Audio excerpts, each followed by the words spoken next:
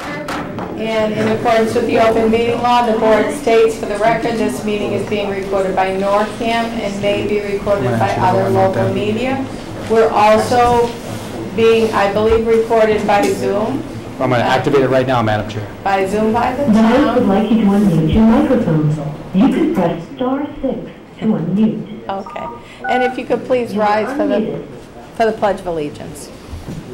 I pledge allegiance to the flag of the United States of America and to the republic for which it stands, one nation, under God, indivisible, with liberty and justice for all.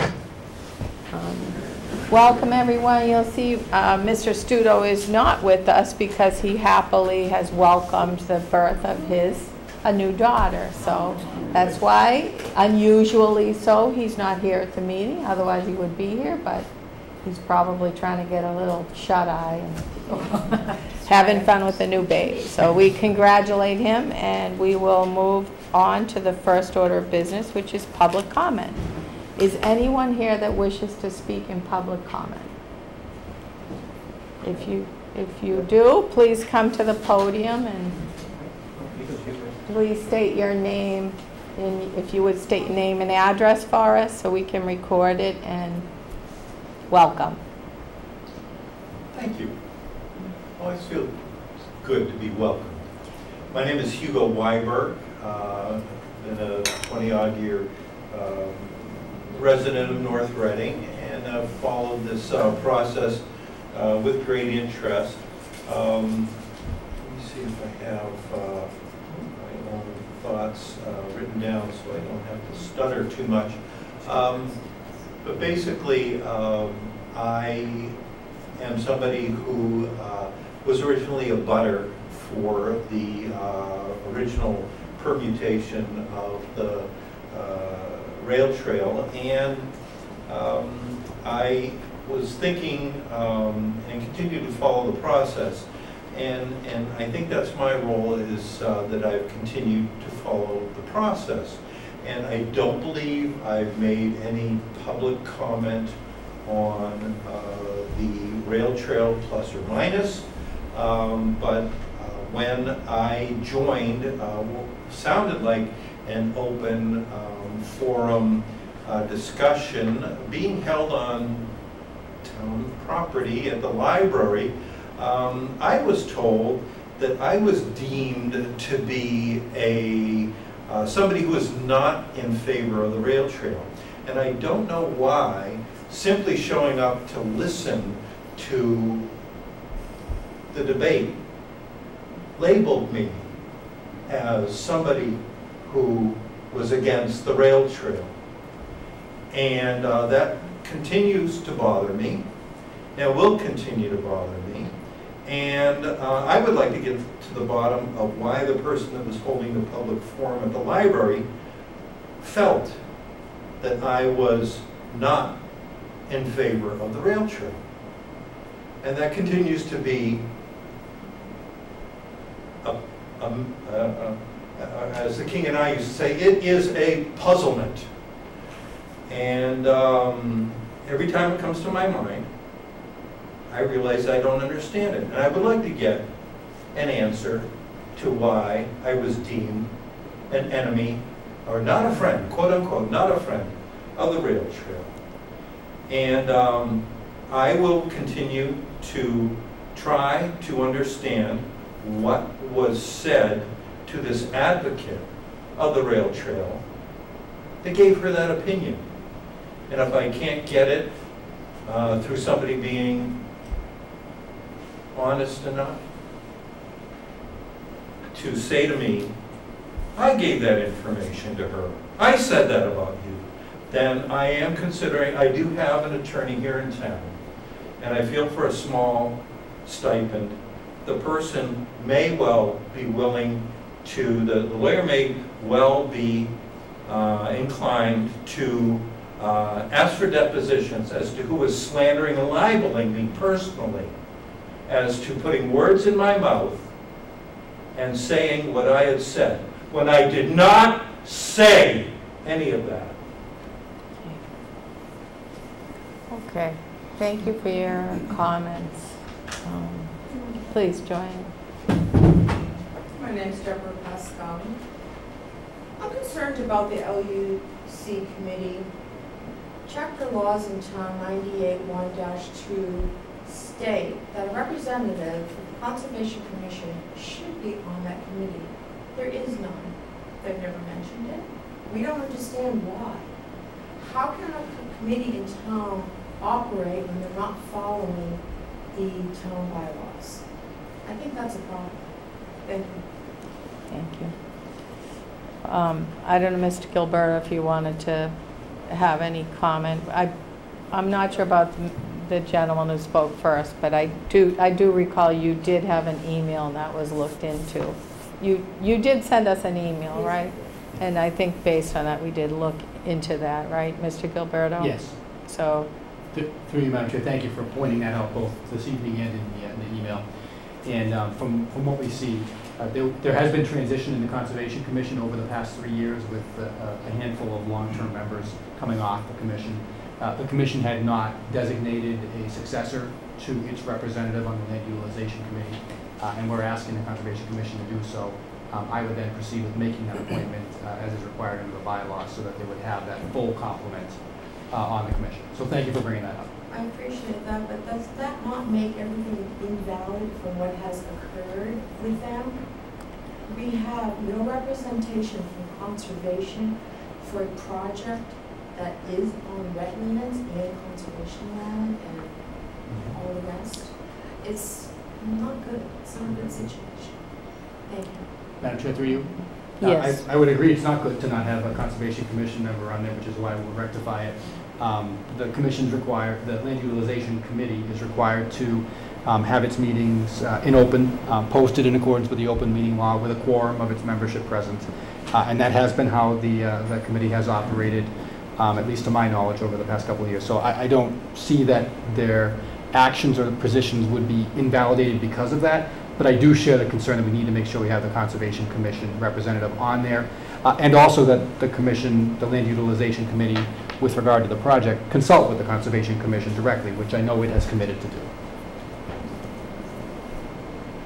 Mr. O'Leary, I did see your hand up. Did you want to add anything? Yeah, I know it's still other than public liaison comment. to the Conservation Commission for the board, and I appreciate your pointing out that they hadn't made the liaison assignment. That's what it is, a liaison assignment. Conservation Commission, like almost every other board, committee, and commission in the community, are volunteers. So they would have to get a volunteer of a member of the Conservation Commission to be the representative on the LUC. Because there isn't one member of the LUC appointed or present doesn't negate the actions of the LUC. Again, they open under the open meeting law, they operate, and the quorum present, they can take their votes, whether people show up, don't show up, or whether an appointment has been made or not made. We have a number of vacancies on a number of boards, committees, and commissions, and we welcome everybody to volunteer, that still continue to operate because we still have a quorum and we still have enough people to sort of meet those quorum requirements. But I appreciate the email. As soon as I got it, I forwarded it to the administration, reached out to the Conservation Commission and asked them to make the necessary liaison appointment, and the appointments will be made. But thank you very much. Thank you, Mr. O'Leary, for taking care of that as well. Okay, does anybody else, would anyone else please? Ralph Simard, Park Street, North Reading. Been here for 23 years. What I want to talk about is the behavior of a select board member at a previous meeting. That was an open invitation held at the public forum of the library. Myself, Mr. Delisle, who cannot be here this evening, I think he sent a letter off. He's unable to be here because he's on vacation with his family. He doesn't have internet access either, he said. The behavior that we're talking about is certainly not representation of what a select board member should be, and I think you folks need to know about it. Mr. Delisle and myself, who we have been boisterous about not fans of this rail trail, taking of easements through my property, 1 foot away from my pool with my 13-year-old daughter. Same thing with Mr. Delisle's property. Mr. Delisle received an open email invitation from the members of the for the rail trail. I went because it was publicly posted in the newspaper. Anybody welcome. Mr. Delisle and myself walked into the meeting. And Mr. Wallner pointed Mr. Delisle out and said, you're not welcome here. You can't be at this meeting. You're with him. You either can't be here. Get out now. You're not welcome in this meeting. Get out of this room. This is our room. Mr. Delisle proceeded to say, we're here just to listen, to find out, because we're not against a rail trail. We're against the position that they're going with it right now. He said, absolutely not. You're not friends of this rail trail. You get out of this room right now. And he ordered us out. So we left the building. It's not the behavior of a select board member, whether he's acting as an individual. He wasn't the host of the meeting. He didn't post anything. He was not the host. He was a member of that, but he took control of the meeting because he is the host of that meeting. And he personally threw us out of a public meeting house. And we said that. You can't do that. This is a public room. This is our meeting. You get out right now. That's not whether it's... We all have to behave in a manner no matter where we are or what we're doing. And that is not the way a select board member of the town of North Reading should be acting at any time. He's not a liaison that we're aware of. We don't know that. We weren't aware of that if we were not. But we were ordered out of a public meeting by a select board member. And you folks need to know about that. And that behavior cannot be and should not be ever acceptable. I think Mr. Warner, he knows his position. He knows what he did. He should resign this evening from a member of the select board, and it should be accepted by the select board for that behavior. Okay, thank you for your comments. I don't know if there's any... I think a meeting in a public library is a public meeting, and the members of the public, whether they're in favor, against, or just going for information, that I think we try to encourage that kind of rolling out things that we're working on, or even things that come up that other people are working on that are going to come to us ultimately. And we try to encourage that, more of these just public meetings and public dialogue. And I think that the example of what happened with that, just speaking for myself, I'm not speaking for my colleagues, but we've had many of you here before on the issue of the rail trail going through people's land and lots, and you know, that it seemed to be something that wasn't rolled out in a public manner, or at least enough information being presented. So I don't think that was a board-sponsored meeting, but it seems to me like if it was being held in the library, it was likely to be something to generate for public to attend. So maybe perhaps in the future, maybe that wasn't understood, and then maybe perhaps in the future that those types of meetings, maybe if it's not a private meeting, it should be something that everybody can get more information on. I think I saw that posted too on Facebook. Was it the Greenway? Friends of the... Greenway meeting? Yeah. Yes, yeah, and it seemed to me like it was inviting anyone to attend that. And that's the troublesome part of this. It wasn't the host of the meeting that welcomes. It was a select board member that took it upon himself to throw us out of the meeting. Let's go back, what you just said, it's at the library, but we all know, and when you sign out the library, there's rules and regulations. It's a public forum. There are no private parties there. It's a public forum. As a select board member, he certainly should know. He knows the open meeting laws and the regulations, and he took it upon himself. It wasn't the host that told us that we couldn't be here. It was Mr. Warner. Okay, I don't know. I just want to be clear though with you. That wasn't an open meeting of any of the government, town of North Reading. That is. That was a separate group. I agree with what you're saying because it's a public library, but it was a citizen group running that meeting. So, but my issue I is... understand your issue. I understand totally. The select board member took it upon himself in an authoritarian way to throw us out of the meeting. And that's wrong. We know what's expected and how to behave as as select board members. Sure, you've been here before, yes. And Yeah. we've always followed your rules and regulations, Yes, and we for sure, respect for those, sure. and we try to learn as much as we possibly can. Yes. But to be expelled from a meeting that Mr. Delisle was personally invited to, and I was publicly invited to, and to be thrown out by somebody that should know better, that's why we're asking for a resignation. Okay, but at this point, we hear your public comment. I think is all now publicly understood that a public meeting in a public library, the public would be, it seemed like they were being invited to attend it anyway. It's an informational meeting, and I hear what you're saying. For calling for resignation, that Mr. Wallner is an person elected by the citizens of North Reading to serve here too, so that we're not going to be able to effectuate a resignation for you this evening, and I'll just be quite frank with you about that. But we appreciate your coming forward for public comment and also pointing that out, because I doubt that that would ever happen again. So, especially if there's a meeting scheduled for the public library. Okay, Thank you. I don't know if there's anything else, Mr. Gilberto. Just very briefly, Madam Chair, so the library has an activity room policy that requires that the type of meeting that was being held 2 Thursday nights ago be open to the public.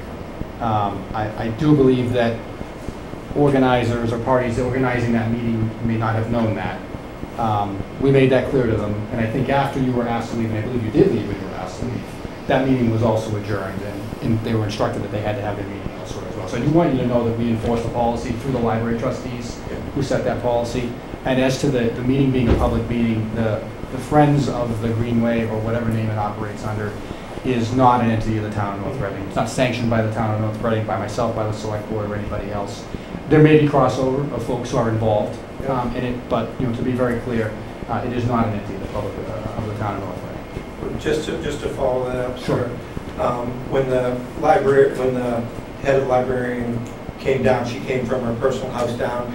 She informed the meeting that the lady hosting the meeting that it has to be a public forum. You cannot throw anybody out. Mm-hmm. And that's when Mr. Warner stood up and said, "Well, we'll have it in the parking lot." And she said, "You can't have it in the parking lot, a private meeting, it's public." And that's when Mr. Warner adjourned the meeting. He said, "Well, then this meeting's over. We're done." Okay. So that certainly And that sounds is all on. Ma'am, Sorry. no. that certainly sounds like somebody that's hosting a meeting, not just like you said, a member of the town just sitting in on an open meeting. We've had different members, Mr. Gonzalez, Mr. Studo, Mr. Gilberto, they've all sat in on public meetings, didn't say anything. Mr. Warner, he was running this meeting when he personally took it upon himself, not to host the meeting, to throw us all out of that meeting, and then to adjourn the meeting. And you can't do that. You can't sit on a board here that things are happening and be running inside the meeting also. Thank you. Okay, thank you. Okay. Please, sir. Thank you. For those who don't know me, my name is George Furlis, lifelong resident of North Reading. I was the third person into that meeting, shortly behind Mr. Samard and Mr. Delisle. I was greeted by Mr. Wallner, quote unquote, "I don't know who you are, but if you're anything like those, then get out." Correct? Just, sir, Thank you. please, just, So rather than create a scene. we're not going to actually have a debate or a dialogue. We're Fine. trying to I address understand. the issue that you're We raising have to to us. understand my disappointment trying to Yes, attend please. a public meeting and being thrown out. I've never been thrown out of the library. I have an overdue book there since 7th grade. I've never been thrown out. So I guess my question is, what is Mr. Wallner's involvement with the Friends? I have no idea. I didn't have a chance to ask that question at the meeting. Okay. Would you like to answer? Is there anything else that you'd like to? Yeah, I would like to ask the board, under what authority did Mr. Wallner have to have me removed from the building?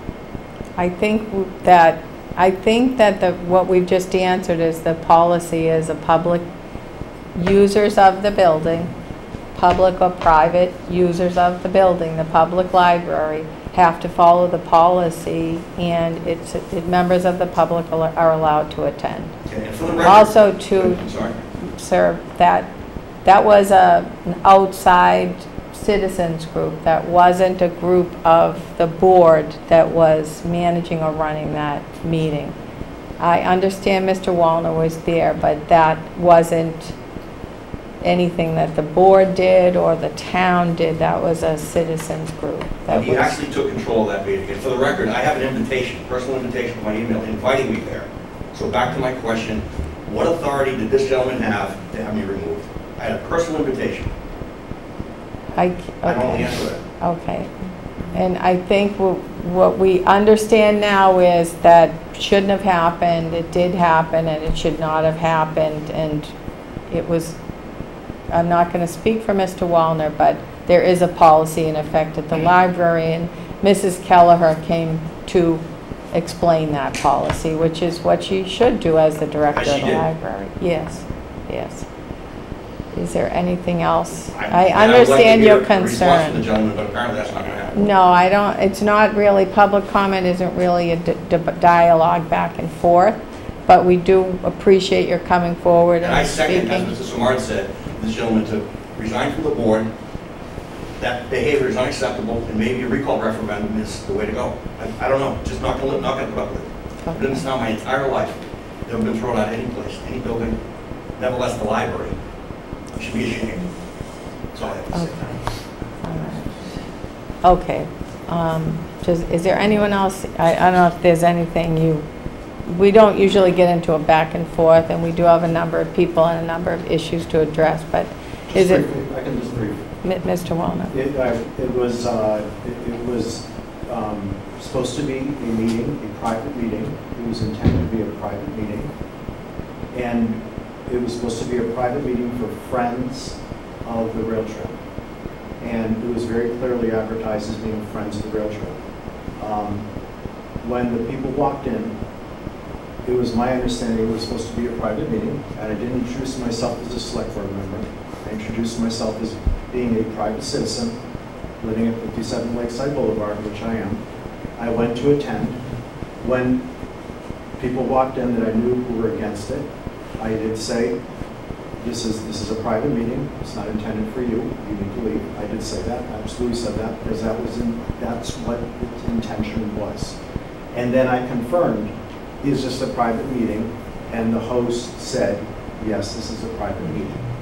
Now, the library, you may not know this, but like the library has Girl Scout meetings there, is that there is a gray line. And so I will recognize that the gray line, I didn't interpret the right way. In fact, the policy is very clear. But I have in my head that I've gone to pick up my granddaughter at the Girl Scout meeting, and it's very clear, and this is the director of the library who said it, if a creepy guy walks into a Girl Scout meeting, we're calling the police and getting him out. So in my mind, there is a gray line between private and public. So when Sharon, when the director came and said that this was in fact, this was going to escalate and we need to stop it, we stopped it. And that was the end of it. But do I have a right to be, do I have all right, I think we can, okay, so, but it wasn't, just to clear, it wasn't an open meeting. It was not an open meeting in any way. okay. It was intended to be private. Once I realized that location could not be private, we shut it down, and that was the end of it. Okay. Is there anyone else here that wishes to speak in public comment? Mr. Gilberto, could you just... I'm going to say one more thing, if I may. If it was a private meeting, why was it advertised in the newspaper? Why was it on Facebook when it was a welcome to people? Why wasn't it an open meeting just like LUC where everyone can just speak and get the information? Again, why is the person head of that meeting constantly talking about eminent domain? Why is she going to get a lawyer for that already when she doesn't even know all the facts? And why are you backing all of that? Because that is the truth. Thank you. Mr. Gil? I have one question, one comment, if I could. Again, I have a personal invitation to that meeting. If they didn't want me there, they should have told me, no, you can't come. and I take offense to being regarded as the creepy guy in the Girl Scout. Okay, all right. Folks, all right, so Mr. Gilberto, is there anyone that's got their hand raised to talk? And then we do have to move on. All set? Is there anyone else that hasn't had the opportunity to speak yet, that wishes to speak? Are you all set? All set. Okay. Okay, thank you, folks. We're going to move on to the next order of business, which is we have our town clerk to join us, Sue Duplin, and she's going to discuss the upcoming preliminary election on September 6th, 2022. Welcome. Yes, good evening. Good Thank you evening. for having me back. So yes, I'm here to talk about the September 6th primary. You don't have a meeting before the primary, so I'm going to give you all the election information, Great. deadlines, and updates on mail-in ballots and everything. But first, I just wanted to announce that I'm excited because the town clerk by law may appoint an assistant town clerk. So a week ago, I appointed Stephanie Connolly, my assistant town clerk, and she is driven. She goes above and beyond her call of duty. She's compassionate. She is willing to learn. So this gives her a great opportunity for me to train her. I have 22 years experience. So someday, you know, when I retire, no time soon, but so I just wanted to make that announcement. And I'm excited for me, excited for her, and I'm excited for the department to have her. It opens up a lot of opportunities for her, and she'll be great and do great. Thank you. Congratulations.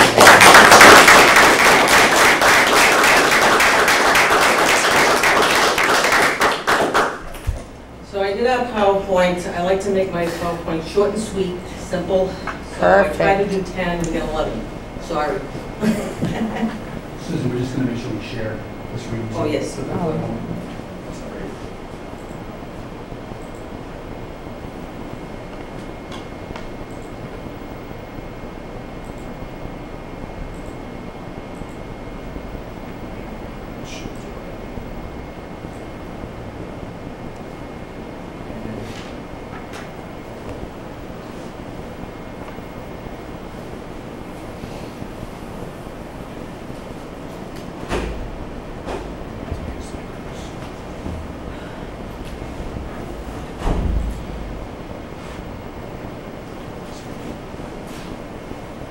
Okay.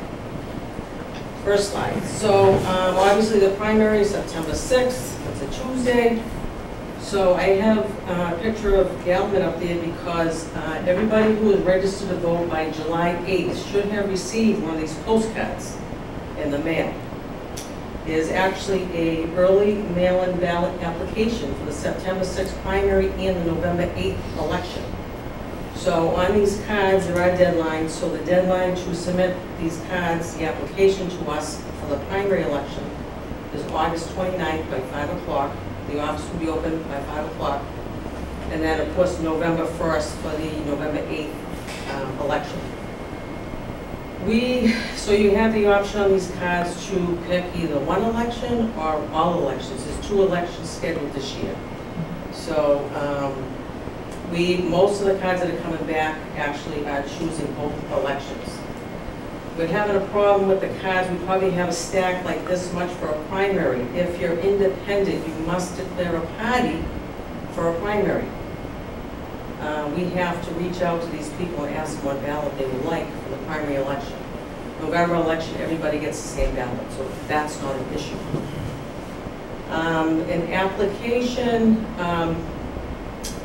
you can use any means of an application for a mail-in ballot. There'll be a postcard, you can just handwrite something, it'll be on a napkin if you like, but it has to have obviously your name, your address, and your signature. Okay, so I'm sure everybody's familiar with these. Okay. We are going to have in-person early voting. If you do not want to do mail-in ballot, or if you don't want to go to the polls on election day, We're mandated to do in-person early voting. This is statewide, Massachusetts. It has to begin on August 27th and end on September 2nd. So with the new Votes Act, the deadline to register to vote was 20 days before every election. It is now 10 days before every election. So on a Tuesday election, unfortunately, is a Saturday, but we will be there that Saturday anyways for in-person early voting. So residents can come in and register to vote if they would like. We will be there, as you see, Monday, 8 to 4. I did regular business hours, and I'd like to offer a couple of nights. These, by the way, are on the town website. And we are going to be printing out copies in the office to pass out as well. So the late nights are Tuesday and Thursday, 8 to 8. And then Friday, we have to end it. I was going to end it at 1, however, the deadline to apply for an absentee ballot over the counter is by 5 o'clock. So we're going to do in-person early voting until 5 o'clock the last day, September 2nd. It'll be open. Election deadlines. Well, I don't know if you can see that one. So I already went over so the August 27th is the deadline to register to vote, or change of party affiliation. For a primary, if you're registered in a party, you have to take that party's ballot. If you're independent, you have a choice. Years ago, you used to have to fill out a card to go back to independent. It's automatic now. You automatically go back to independent. I already went over the August 29th deadline for early and absentee mail-in requests.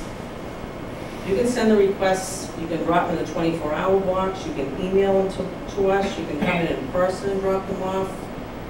There's many means of ways to get the applications to us. If the application is missing something, we are trying to reach out as best as we can, return the application, call via the phone number, any kind of contact information to get the information we need.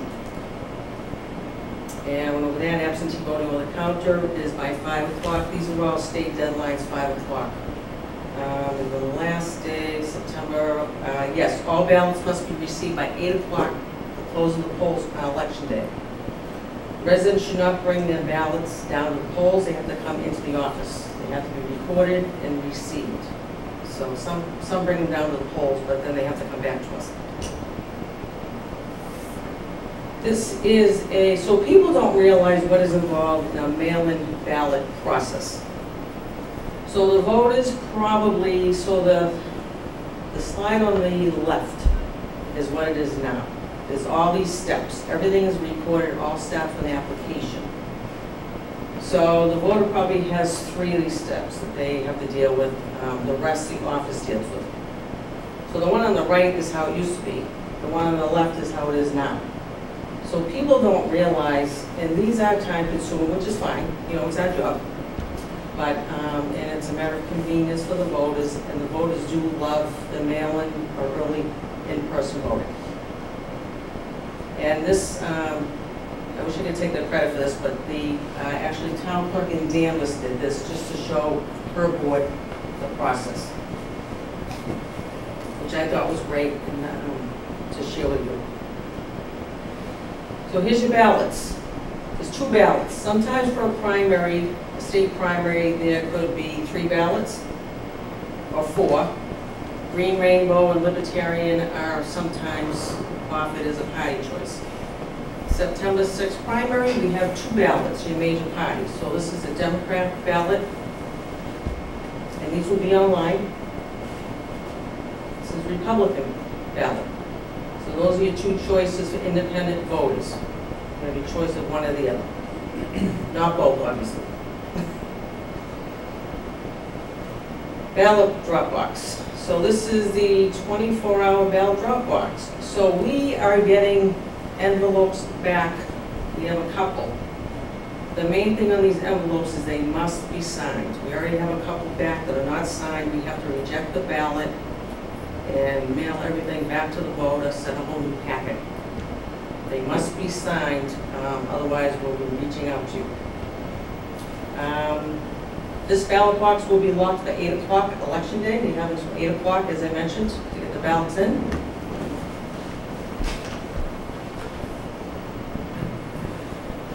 Election Day. Those people, is diehards that just wait until Election Day and go to the polls, which is great. And the polling location hasn't changed, it's St. Teresa's. Polling hours are 7 a.m. to 8 p.m.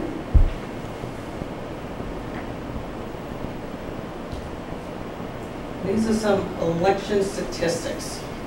So I'm sorry about the font, it didn't seem that light when I was on the PowerPoint, but registered voters as of today, we have 11,937. Early mail-in ballot requests, 1,283. Absentee requests, 30. Early ballot received, we have 80 back and 6 absentee back. I often direct everybody to Secretary Galvin's website. They have all the information that you need on that website. You can track your ballot. Everything is recorded. So once you drop your ballot off to us, we have the date that it was mailed, the date it was received, whether it's accepted, rejected. Everything, you can get applications on this website. You know, if you can't find an application, Secretary Galvin has everything on there, absentee ballot, applications, early mail-in ballots. Are you registered? You should check your status before the deadline, August 27th, because you cannot change anything after that date. We have until midnight on the 27th, if you do it online, to register to vote, change your party, your address, what have you. Pre-registration, so you can, if you're 16, you can pre-register, and then when you become 18, you automatically are registered to vote in 18. Everything else. You can check your polling location. There's a lot of information on there that pretty much answers all your questions. And this is just the questions, comments. So myself, Stephanie, and Carol were in the office. You can email any of us, our emails, the website, Secretary Galvin's website I mentioned, the town website will have all, it has a lot of the information on there already. The in-person early voting schedule, it has the mail-in ballot applications on there, and then our direct number. There's many ways to reach out and ask questions. And that's the end of the presentation. Thank you. Thank you. All right, questions? Any questions? Mr. O'Leary, all set? Just a comment. Comments? Thank goodness we live in Massachusetts. Thank you for doing a good job, and you made an extremely wise choice. Yes. Well done. Thank you. Any questions, Mrs. Gonzalez? All set, just congratulations again. Yeah. Thank you, that was great. Thank you. 2 questions from me. When you have up that 16, when they register to vote, they're pre-registered, are they automatically enrolled to voters? What's the next step for them when they turn 18? So it goes into another queue. So when they register when they're 16, we have so it's the state, it's voter registration, it's Secretary Galvin's database. So when they register to vote at 16, when you go to the registry, you're in that queue, but then when you turn 18, you automatically go to the regular voter registration queue. So we know to register that person. Okay, so anybody that, let's say, learned how to drive in the past couple of years should have received that mail-in to ask if they wanted a mail-in ballot, right? Yes. Okay. Second thing, inactive voters. How do they reactivate their status as a voter? Their signature on their envelope activates them. What if they So in other words, don't if get you do the, what if they don't, do you send inactive voters that invitation to request a ballot by mail? Yes, they were registered to vote even though they're inactive, yes. Okay, Secretary Galvin did, yeah. all right. So if you're inactive, if you sign a petition paper, if you vote, and then your signature on your ballot envelope activates you as well. But what if someone doesn't want to give you a signature? Can they come into your office or go online and reactivate their status with Yeah, there's you? a form in the office they have to fill out, prove they still live here, they sign it, you know, the residency, and then that activates them. Okay, The thank you. census activates residents as well. I just have one more comment, that people get because a vote, right, you're right, and who you vote for is such a private thing that people get a little bit leery about having to sign their name, but I don't think people actually understand the massive task it is for your office.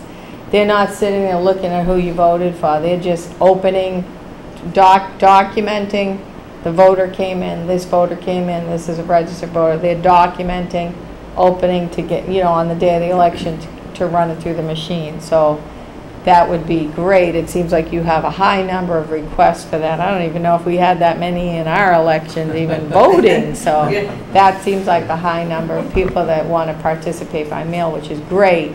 But anybody that's a little nervous about that, if you're encouraging that, they're not looking at who you're voting for. They're looking to see on the sealed envelope who you are to make sure you're registered, and then trying to get through the task of day of opening all those to run them through the machine. So. Yeah, we don't open the ballots until that day. The mail-in early Right. ballots will stay in town hall. I will be voting them. And honestly, I could care less on who voted how. I don't pay attention to Yeah. it. Just, Yeah. you open them up, you flip them over, you know what I mean? So, Yes. and Yeah. they all go in the machine at the same time. Yep. So, Yeah. So that would be good if more people voted. We always want to try to encourage voting, and that's on our strategic plan, how to figure out how we do this. So I think that the law allowing this, I think, like Mr. O'Leary said, good for Massachusetts for bringing this to be the available way for people. 'Cause some people are working, they're just not able to get there that day. So good for you too for extending the hours like that for people to be able to even early vote too. So thank you. thank you. Your ballot is safe with us, I can guarantee you. Absolutely. Yeah. Thank you. No doubt. All right, thank you. Madam Thank Chair, you. through you, there are 3 votes, Madam Town Clerk, that need to be taken by the board. I Right. believe there are Yes. motions in. All right. All right, so Mr. Wallner. So we're doing election workers, right? Election workers first, yes. Okay. So Madam Chair, I move to exercise the following option for appointment of election workers for elections held between September 1, 2022 through August 31, 2023. Appoint election officers from the list submitted by the registrars as recommended by the registrars. Second? Motion by Mr. Wallner, second by Mr. O'Leary. Any further discussion? All those in favor? Aye. Madam Chair, I move to sign the September 6, 2022 state primary motion, warrant, excuse me. Second. Motion by Mr. Wallner, second by Mr. O'Leary. Any further discussion? All those in favor? Aye. Madam Chair, in accordance with Section 72 of Chapter 54 of the General Laws as amended by Chapter 92 of the Acts of 2022, I move to approve the North Reading Elections Operational Plan dated July 20th, 2022, as a sufficient number of police officers to preserve order and to protect the election officers and supervisors from any interference with their duties, and to aid in enforcing the laws relating to elections, and further move to authorize the Chief of Police to assign specific police officers according to scheduling and availability, and further to request the town clerk to advise the Chief of Police on the dates and times of elections. Second. Motion by Mr. Wallner, second by Mr. O'Leary. Any further discussion? All those in favor? Aye. Okay, thank you. Thank you very much. Thank Madam you. Chair, through you, as you know from your experience, I'm sure in another community, there was a change in state statute that required that vote to be taken. We've approved that, or asked the board to approve that as a standing approval of a police department policy, which reflects the way we've handled safety, public safety officer assignment at elections in the past, making sure that we provide a safe and secure environment. It does provide for some flexibility depending upon the projected turnout, and the town clerk and the police chief will consult with regard to that on an election-by-election basis. Okay. Thank you, Madam Chair. So only one time we have to vote that, not every We believe we have a preliminary. policy that will cover that, and if we learn differently, then we'll be back asking again for future approvals. Okay. So All we right. don't need a first and second reading. So we, rather than approve it as a, It's a I'm statutory. sorry, so you approved a police department policy, so it's not your own policy. Thank you. Okay, thanks a All right, lot. thank you. All right, the next order of business, we're joined by Mrs. Hurlbut for our facilities. He's witnessing our signatures, Hey, right? Mike, can you help go do the people on the top? For facilities master plan update. Doug, you witnessing me? Good evening, Abigail Hurlbut, Green Meadow Drive. I don't think that one's working. That's not for here. That's okay. That's just for home. I'm chairman of the Facilities Master Plan for North Reading. We were formed several years ago by the Board of Selectmen. Unfortunately, COVID struck, and much of the work that we had hoped to have accomplished by now has taken longer. We were looking at a number of municipal buildings to see what their needs were. Should they be repurposed? Did they need to be renovated? What was the deal? And in addition to that, we were also asked to look at a conceptual design for an intergenerational center. Our primary focus at the beginning has been the fire station, because this was deemed the building that really needed a lot of help, if for no other reason than the safety of our firefighters as well as fire safety for the town. And so much of what we've done for the last year has been looking at that.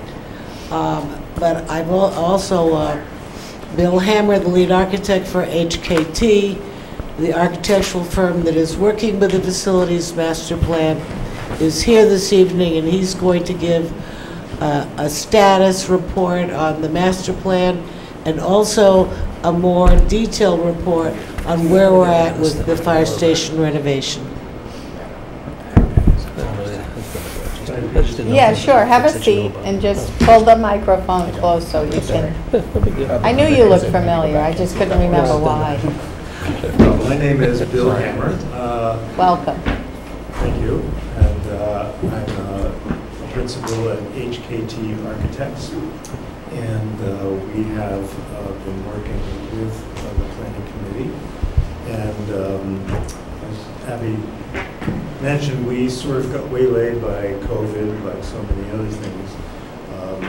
But I'm going to give you a very, I know you've got a lot of stuff to do tonight. I'm going to try and give you a really relatively quick overview, but if you have a question or something like that, please feel free, or we can do it at the end. So right now, the master plan status is these are the buildings that we're looking at, with the exception of the fire station, which is on the following slide, and I'll explain why. The intergenerational community centers that we said, that is really in the process. It's still in the early stages, and that I think will pick up steam as we get into the fall. The Wheeler Barn, really, we can't do anything until we're squared away with where the intergenerational community center winds up, and because they're both going to be sited in the same area. The town hall, we have, I would say, actually, town hall, Damon Tavern, Third Parish Meeting House, and the fire station. We have had our structural, mechanical engineers come out and assess the condition of each of those buildings. We have written reports from them. We have done an existing architectural, we've updated all the plans of those buildings to determine how we would show the kind of work that needs to be done. The town hall is still waiting again to see who is going to stay in the town hall, who will be moving out to the community center. And once that's decided, we can do a lot more on laying out the town hall. Damon Tavern, actually, Damon Tavern and the Third Parish Meeting House, we are, for the time being, assuming it's going to be an office use in both cases. Now, whether they're town offices or whether they're leased out to a private individual, that remains to be seen. So we are gearing up on that. We'll probably start doing some work later this month, in early September. So let's go to the fire station. Fire station has taken up most of our time. It is the #1 priority, and there are a lot of issues, and you may know all of them, but I'm just going to give you a quick summary. The health and safety conditions are relatively serious. A modern fire station today now is very aware of the fact that firefighters, when they are at an event, they are covered in the most toxic materials that result from the fire. And in the old days, and like your fire station, they come into the station, they return to the apparatus bay, they take off their gear, throw it into an extractor, but ultimately they, even though their clothes underneath their gear is also affected, they now walk upstairs one flight into the dormitory room and then into the bathroom to shower. And that means they have contaminated that area. So we don't, typically you want to have the hot, we know we have the hot area, which is the apparatus bay. You want to move to a cold zone where you basically showered and cleaned. The apparatus bay is undersized. I'll show you some diagrams on that. The sleeping quarters are very inadequate. And you see that there's really no ability to provide a decent facility for female firefighters. It's sort of an open dormitory. There's only one bathroom. If there is a female firefighter, everybody else is going to get out of the bathroom so she can use it. There's inadequate storage. There's inefficient, out-of-date building systems. The building is 40-plus years old. Everything is out of date. The HVAC, the electrical, plumbing, etc. There are a number of building code issues that have to be addressed, and the existing facility is just too small, and the town is growing, and the needs for the department. The health and safety. This was also. Oh, yeah, it does. So this is the diagram explaining what happens. This is the existing building right now. You come into the apparatus bay. The extractor is somewhere over here. Actually, it's in the basement. It's in the basement. So now you have to go in here and go down in the basement. This should be a cold area, cold zone. And then you go upstairs to the second floor, and you come out this way. This is the dormitory. You walk through the dormitory into the shower room. It's not healthy, and it can be made much better. We'll show you how. Again, I'm not going to spend a lot of time on this. The apparatus bay is too small for the equipment we have. One of the vehicles is parked over at Wheel barn. Yeah, the wheel barn. And it's really tight. You'll notice, can't quite see it here, but when that door is open, you have to be really careful that the truck is situated in such a way that it doesn't slam into one of the columns. This is an area where it's not used for storage because it's an area where they do maintenance, they have parts, and it's sort of temporary on this table. I do. That's actually where we usually keep our apparatus, a piece of apparatus that's stored in the wheeler barn. They were kind enough to make room for us. We fit in that engine there, and we moved the fire alarm truck, which is typically stored there, to this area. It just happens to be out at the moment. So we were probably using it that day that the picture was taken.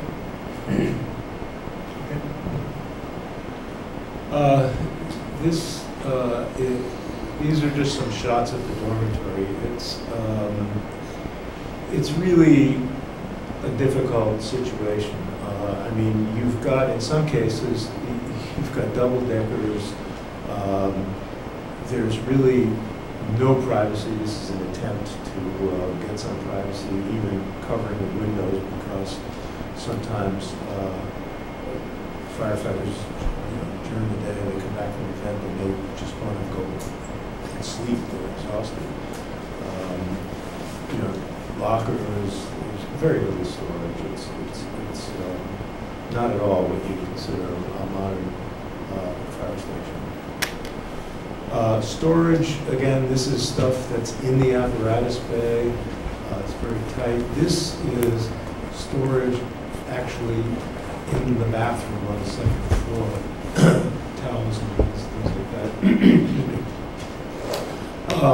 This is off the apparatus bay. This is, again, just some storage. As is this is, I think that's the medical storage. Yeah, so both of those two last pictures are medical storage for our supplies directly off the apparatus floor. That other picture on the top left, on the right-hand quadrant, rather, is where the only place that we have available to store linens, and towels, and things that we use every single day. Some of the pictures of the apparatus floor on the left-hand side, you'll see our gear lockers. Those are like school lockers that we keep our turnout gear in, stored directly on the apparatus floor. And that gear storage system is not ideal because the gear needs to breathe. And in order for it to be able to breathe, it needs to be protected in a separate room so it's not subject to contamination or anything that blows in, as well as diesel dust from the trucks. Even though we do have a climbable vent system, there's still an amount of diesel dust that does permeate through the apparatus.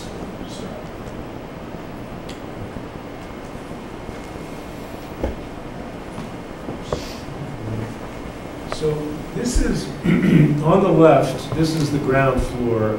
This is the existing apparatus bay, which we've explained is pretty tight. You can't quite see it really well, but this is the boundary of the existing apparatus bay. This is where the doors are for the vehicles to enter into the apparatus bay. What we're proposing is extending in the back here. This is the area we're extending in the back.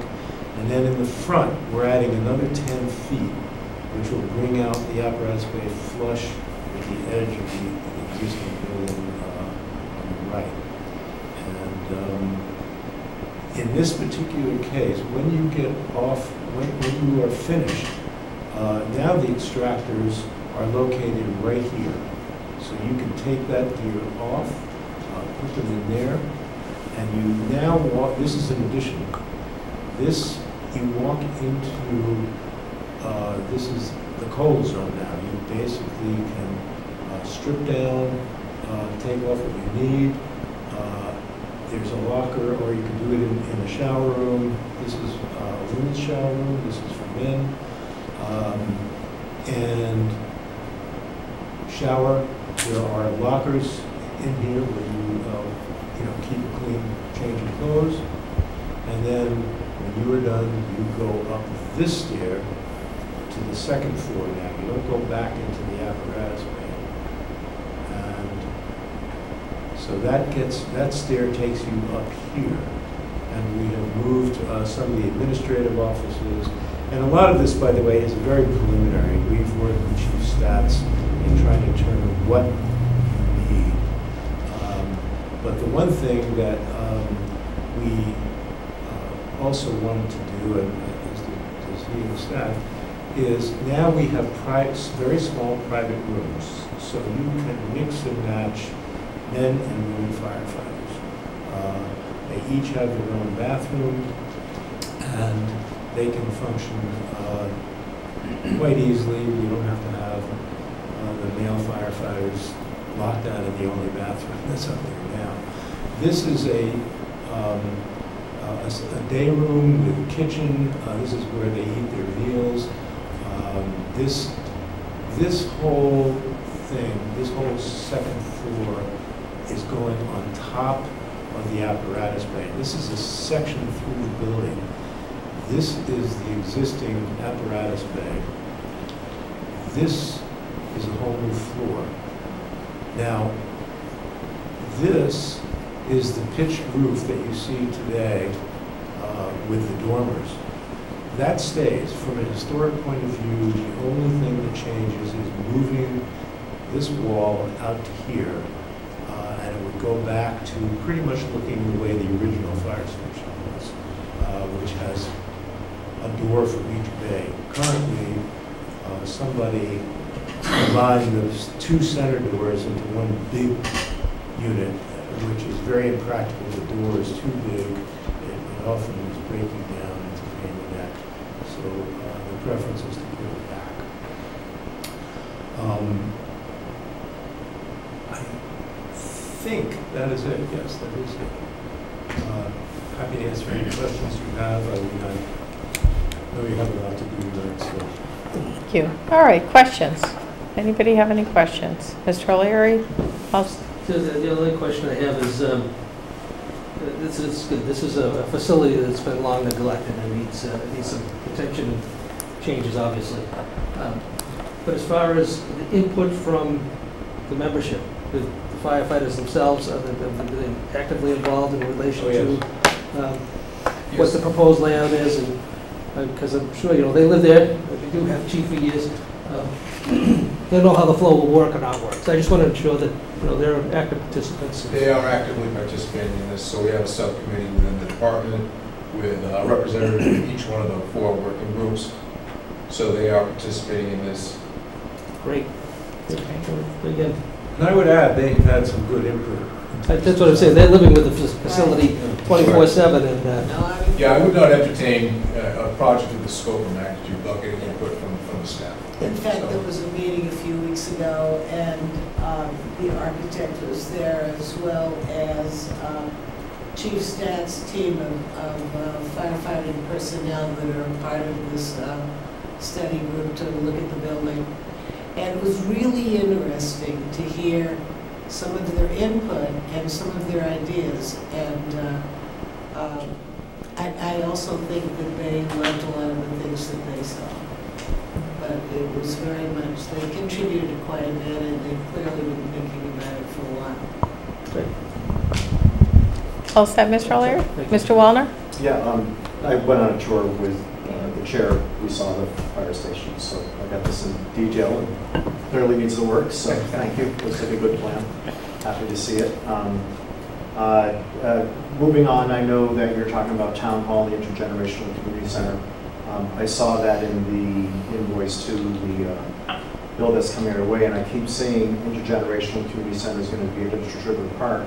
I believe that's still very much an open discussion, and wouldn't want you to get too far in drawing that conclusion, because until we have a decision about the sewer coming up in late October, November, I think that, to me, is still a very big discussion about where that goes. And I keep seeing and I keep hearing that's going to River Park. So if you're designing it specifically for that, I'd say We haven't be designed potentially wasting your money. I would like to clarify that to some degree. The architectural firm of Abacus, which does a lot of community centers, is subcontracted by HKT to work on the intergenerational center. It is not being designed specifically for Ipswich River Park. It is true that we've done some wetlands flagging there and are looking at it as a possibility, but whatever is designed will be conceptual and could go on any piece of land, worst case scenario. So obviously it would have to be tweaked somewhat if you put it on the top of a mountain, but it is not specific, to Ipswich River Park. That has been a site that many people have thought might work, but it is not a site that the Board of Selectmen or anybody else has voted on or bet the ranch on. I'll add to that too, I don't mean to interrupt you, but there was a lengthy meeting. I know Mr. O'Leary attended it. In between all the water sewer stuff, he sat in on a meeting with all the stakeholders, which were the other committees involved, which was Hillview, LUC,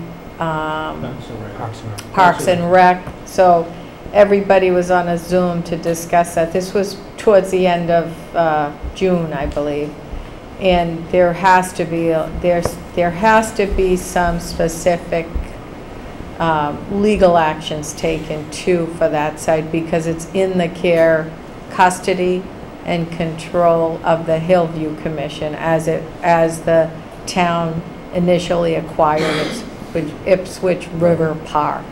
So there is a lot of moving pieces to being able to utilize that site that haven't been done yet. But Mrs. Hurlbut's correct. That's long been looked at and long been the subject of work being done by the town as to where to locate the intergenerational center. So this is not a new topic or a new issue.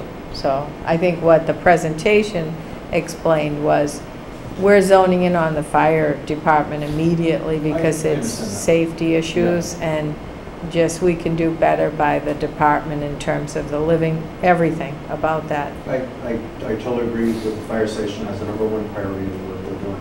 When I look at that HKT invoice for $107,000, 2 or 3 times it says in there, the intergenerational community center is at River Park.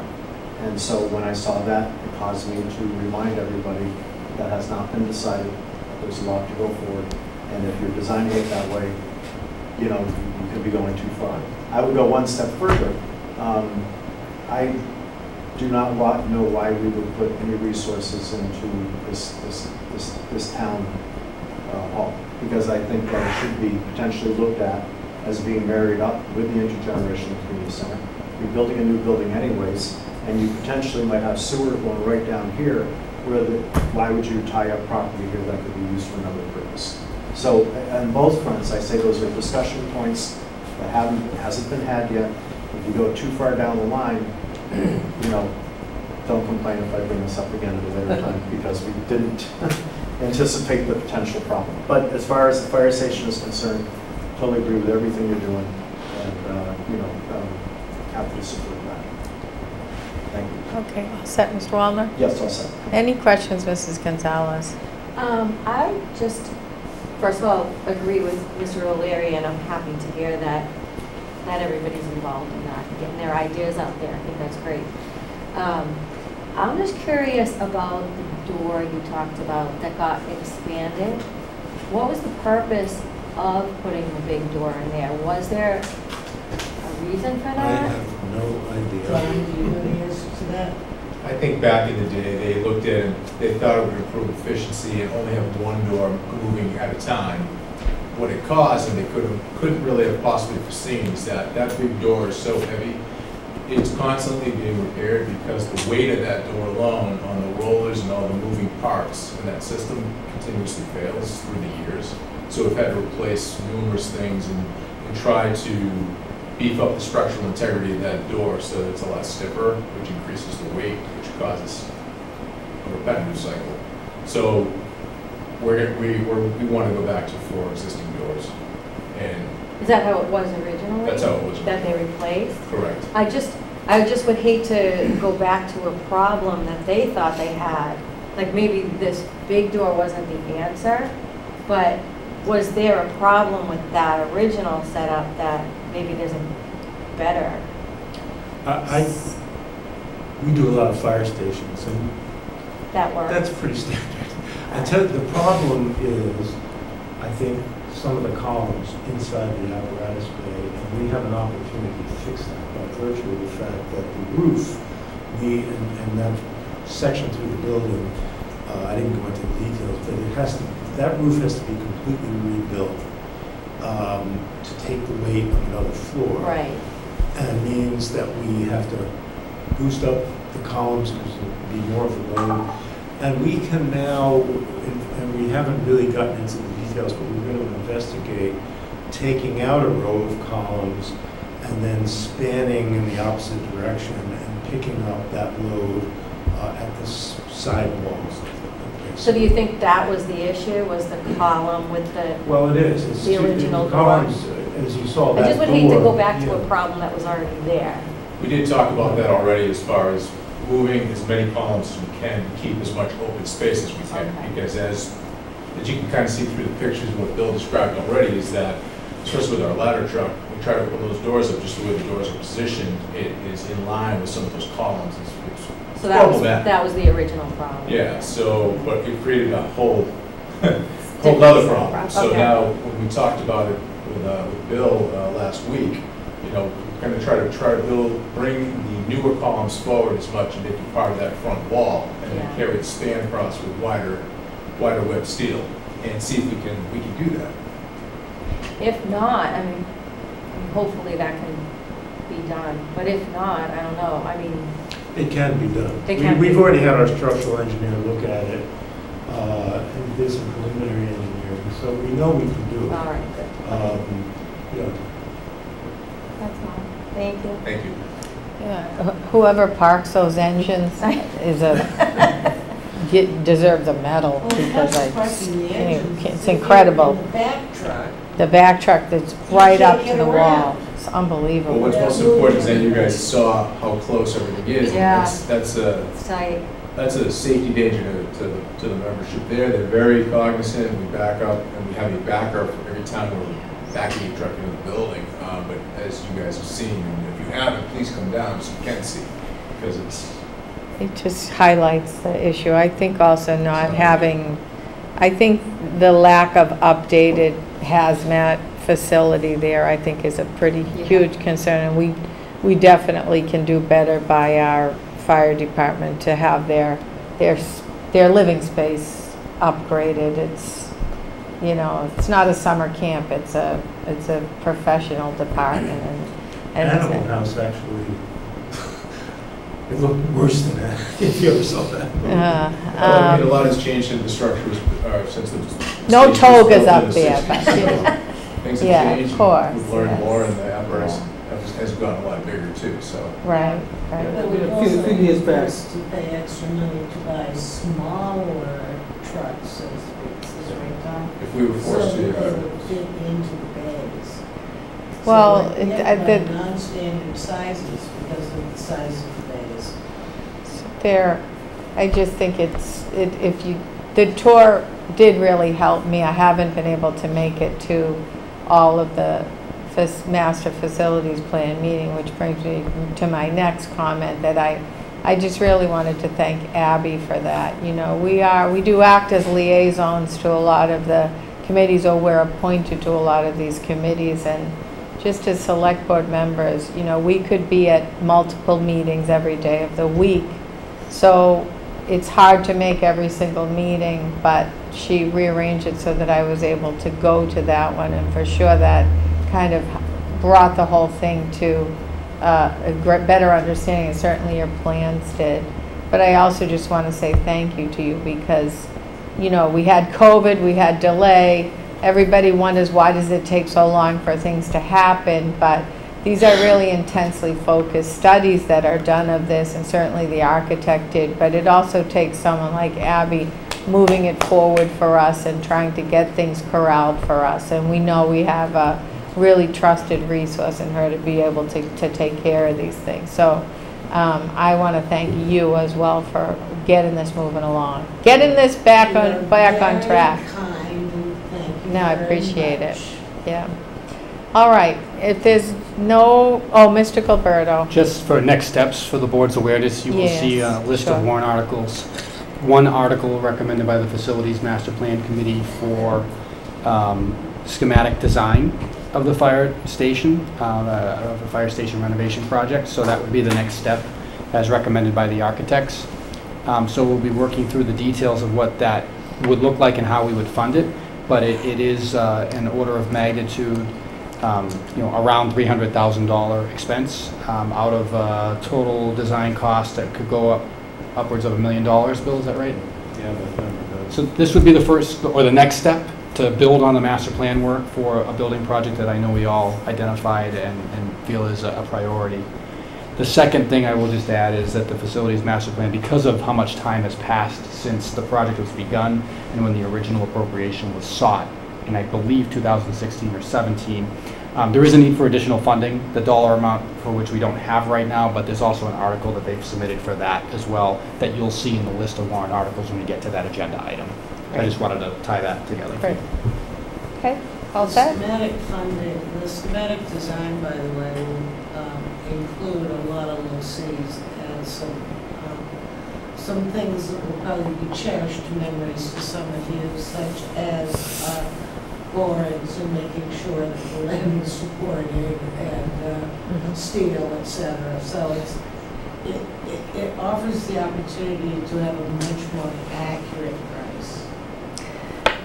That, you know, it was just raised here. Is there going to be an alternative for that build out of that upper space as well? Remember when we looked at it, it was just going to be used as storage, but had the potential to be built out? That was one of the things that the firefighters wanted, and they wanted more natural light. Yes, yes. Who knew?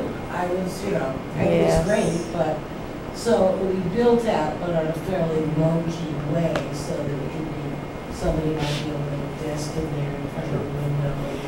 Great. Yes. Great. Okay. I think one other thing we should probably just mention very briefly is when you're talking about alternatives, this building is going to require a lot of work, and there was concern, is it going to be cheaper to just go build a new one someplace? Right. And this is one of the reasons we did this detailed cost estimate, and in fact, compared to the cost of a new building, this is less expensive. So we did do the due diligence, I think. I think we don't have a perfect design or what we could do with a brand new building, but I think we're pretty close to getting everything that chief needs. And keep him within almost the exact footprint of what's there without ruining the aesthetic either. Not ruining, but modifying it. But he's been a partner in this. This Great. is like really Yes. fun. Yes. Right. And you have Mark Hall on that too, and he really loves. Yes. He loves the, you know, Yes. the Mark loves the community center to people like a barn. yeah. Farm community. I'm not sure if that's. All right. But no, and it's been a good, I talk to the chief all the time, I talk to Bill all the time, we go back and forth. And so it's been a very good relationship. Great. Okay. And it was very interesting to talk with some of the firefighters that have been involved in the things. And the other thing that was interesting was that aside from the fact that just basically a new building would cost more, you know as well as I do, if you're going to build a new building, you're going to make it bigger. You're going to do this, you're going to do that. You don't really have space, you're probably not going to do an existing renovation. But in addition to that problem, what do you do with the firehouse? Now, you could turn it into town offices or something. That's going to be pretty high ticket, just to turn it into something that's usable. And in fact, that was something that one of the firefighters brought up. If you build a new fire station, nice idea, but it's going to cost a lot of money to renovate the existing firehouse into some other usable entity. Okay.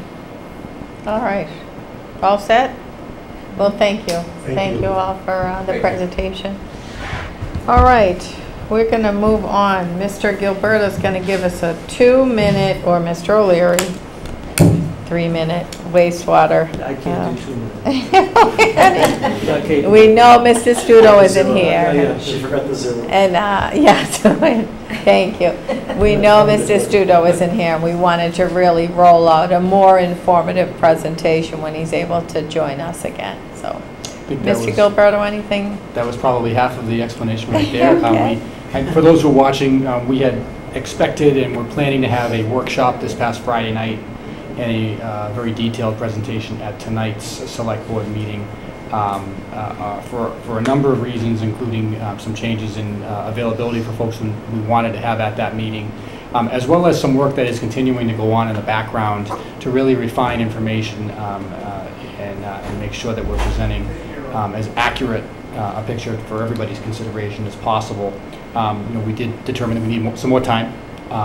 There have been ongoing meetings every week or two with the DPW, with Mr. Studo, Mr. O'Leary, myself, the finance director, the town planner, the assessor, the treasurer, our consultants at FXM and Kleinfelder.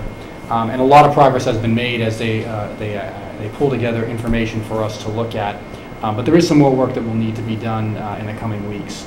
But it is our hope to again, take up that workshop-style presentation as soon as possible for the members here, for folks who are also involved and want to come and ask questions, and then have a more public televised discussion and presentation, as well as ongoing workshops as we go to that town meeting. We're continuing to work through with regard to the route and the details of the route to connect to the plant, and we're working with our counterparts in the towns of North Andover and Andover to work that out and work out the logistics of how everything will work together to get there. So while we haven't had a detailed presentation in a few meetings now, rest assured that quite a bit of work is ongoing, including many hours by many folks, Mr. Studo and Mr. O'Leary included. So I'll stop, and I don't know if Mr. O'Leary wanted to add anything further to that. We're almost there.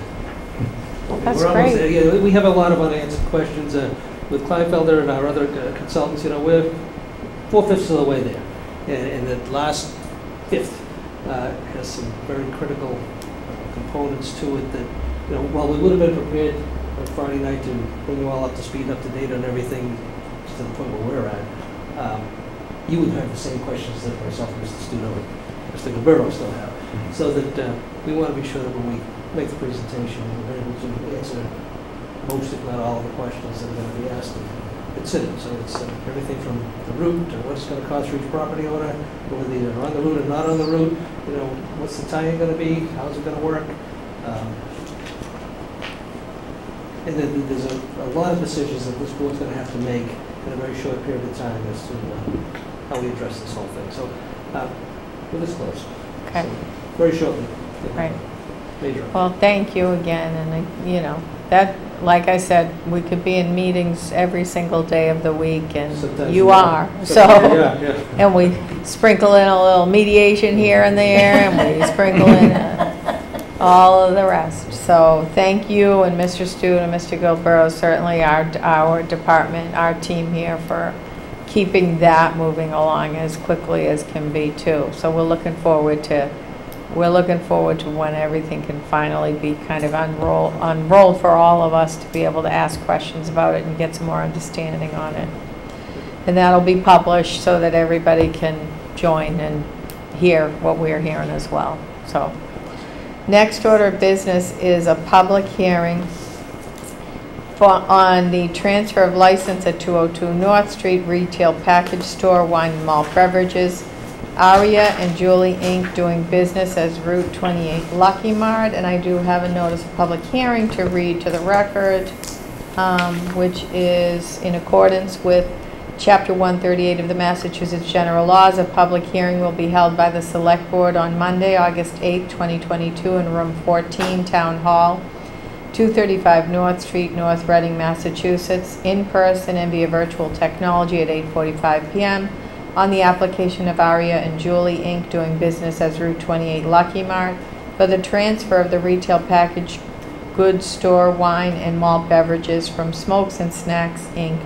doing business as Route 28 Lucky Mart Inc. The license to be exercised at 202 North Street, North Reading, Massachusetts, in a one-story building, no cellar, 1 back room for storage, 2 lavatories. The hearing access information, the Zoom link, internet link, telephone links, and dial by location, meeting ID, and an additional link to find your local number are all published on the notification by the Select Board on July 28, 2022. So we'll open that public hearing and ask for anyone who is here on behalf of the applicant and the licensee to step forward and identify yourself. If it pleases the board, can you hear me? Yes. Hello? Yes, Attorney Perlman, we can hear you.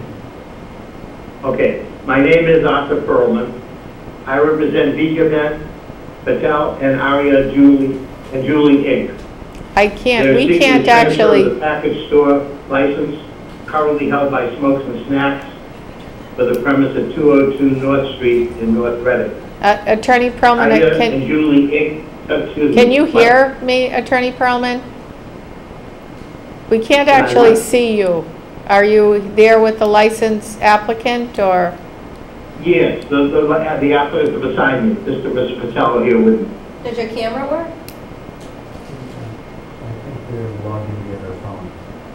I can't actually see, we can't actually see any of you. I think they're logging with their phone.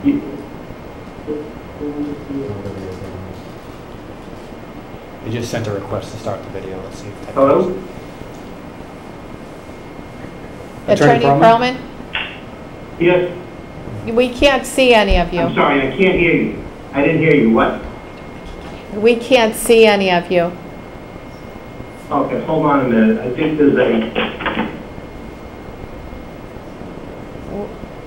When you do the participants, does it show them, Michael? I just sent a message to ask them. does that do anything? It does not, no. Oh, yes. Does that help? There you Yes, are. here we go. That helps. Okay, I'm not very computer literate. Okay, we see you, Attorney Perlman. Would the gentleman sitting to your right please identify yourself? My name is Pragnesh Patel.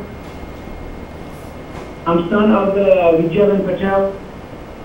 Okay, and do you have the applicant with you, Attorney Perlman? Actually, it's his, her daughter-in-law. She wasn't feeling very well tonight, so I asked them to come in her stead. The applicant and the proposed manager is not with you? Not here right now, no. Okay. But these people do know everything that's going on. Okay. Okay, I guess, why don't you go ahead with the presentation, whatever you would like to All right. say about the application. All right, so Ms. Patel is currently living at 380, well, first of all, Aria Julie is a Massachusetts corporation. Vijay Ben is the sole officer, director, and shareholder. Ms. Patel is currently living at 380 Cross Street in Winchester. Vijay Ben has worked at a business in Wakefield, Massachusetts, which has a liquor license. She will be the manager of this business and spend at least 40 hours a week at this business. The business currently operating at 202 North Street in Reading is open 7 days a week.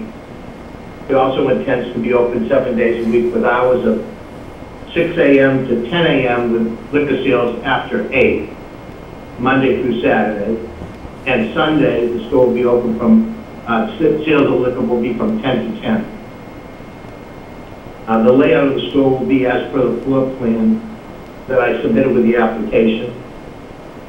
Vijay Ben, already having been in the liquor business, is familiar with the laws relative to the sale of alcohol. Additionally, she has completed her TIPS program and has certification. She has met with the police department and has provided fingerprints. She will uphold the statutory law and also familiarize herself with any rules or regulations specific to the town of North Reading regarding the sale of alcohol. And I would respectfully request that this board approve the application for the transfer of license. Okay, it's going to be a little difficult with the applicant not even here to ask questions, but go ahead, Mr. O'Leary. Do you have any questions? Oh, you're okay. Mr. Wallner? Yeah, I'm just a little confused. Can you straighten this out for me? Are the new owners, is there any relationship between the new owners and the person who's selling the business? Family or friends or anything like that? Oh, no. As a matter of fact, we found out after applying that this fellow had a violation going on. We were never advised of that finding when we entered into this transaction. And then we later found out, after we entered into the transaction, again I was talking to the town, and we found out that his license had actually been now taken away from him. We had no idea of that either. No, we have no relationship with this person other than very arm's length and not very happy. Okay. Any other questions? Yeah, the new owners, have they ever had an issue where they have sold to minors in any of the businesses they've owned previously? Are you asking if Videoban has ever? If the new owners have ever had a violation No. of selling to minors? No, have in never any of sold their to minors, businesses? no. Okay, thank you. All set, Mr. Wallner? All set. Mrs. Gonzalez? Yeah, I'm just a little, I'm looking at how many other establishments are you running right now, the new owner, the potential new owner? Only he is not working very well. He's saying, we can put your here, can you repeat it? I'm having a hard time hearing you. Keep breaking up. How many other establishments are you involved with right now, as of now? The only one right now that she's involved that has an alcohol license is was it KB in Wakefield. And when she gets to the store, she will no longer be involved with them. She will then, this will be her store. The others are not her store. She's worked at them. Oh, okay. All right, thank you. This will be her only store that she has. Okay, thank you. Okay, I have a few questions. Unfortunately, for me, it's a huge issue for me that the applicant isn't even here to answer questions of us. So to me, that's going to be a drawback for me to vote in favor of this right off the bat. But in the application itself, she's identified actually 4 places of business, I believe 3 of which are owned by her son. So the one that you just mentioned, the KVP Inc., is that the name, Jeffrey Liquors in Wakefield, or what's the actual name of the place? Yes. Jeffrey Liquors. And there's a Ramila convenience store that she's identified. Does that too have a liquor license? No. And so where is that located? Winchester? Winchester. Okay. That's in Winchester. And they attempted to get a liquor license in Winchester, but they were No. denied? Yes, we tried to apply there, but town declined. And the Because town, of drive-through. the town declined Because it had a because of, drive-through. Because the store had a drive-through, and they weren't going to allow liquor in a store with a drive-through. okay. Was there also an issue with regard to other disciplinary issues that weren't ABCC related, but that had to do with your other establishments? With me, she has never been. Okay. That She hasn't owned a store, but she has worked at them, and she's never sold to a minor. or any other types of issues relating to liquor sales? No, she's never had any problem. Okay. And one of the other places that she identified was Pragnesh Inc. in the application. Is that a liquor establishment? It has beer and wine, yes. Where is that located? Gardner. Gardner. And then the last one, I think it was, she was supervised by one of the current owners of Smokes and Stacks at the place 9 Central Square. So she listed Vimal Patel as her supervisor at that location. So they do know each other. Oh, but that's different Vimal, not the same Vimal. This Vimal N. Patel, who's the current owner here. That's not the same owner? No, different Vimal. Different person. Okay, where is that place located that she listed on the application? Located in 9 Central Square in Boston. Is in Boston. Because on the, it's hard for me to believe that where she's employed currently at 4 different locations, that she's got to be able to work here 40 hours a week. And I wanted to ask her about that. So it's unfortunate that she's not here to speak to us on her application. This lady on the board has something against Indian Americans. They work hard. She's just being...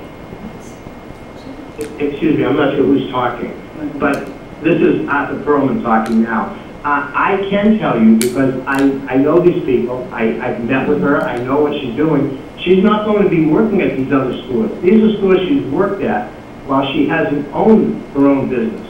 She's not going to own her own business. She will not be working at those stores. Okay.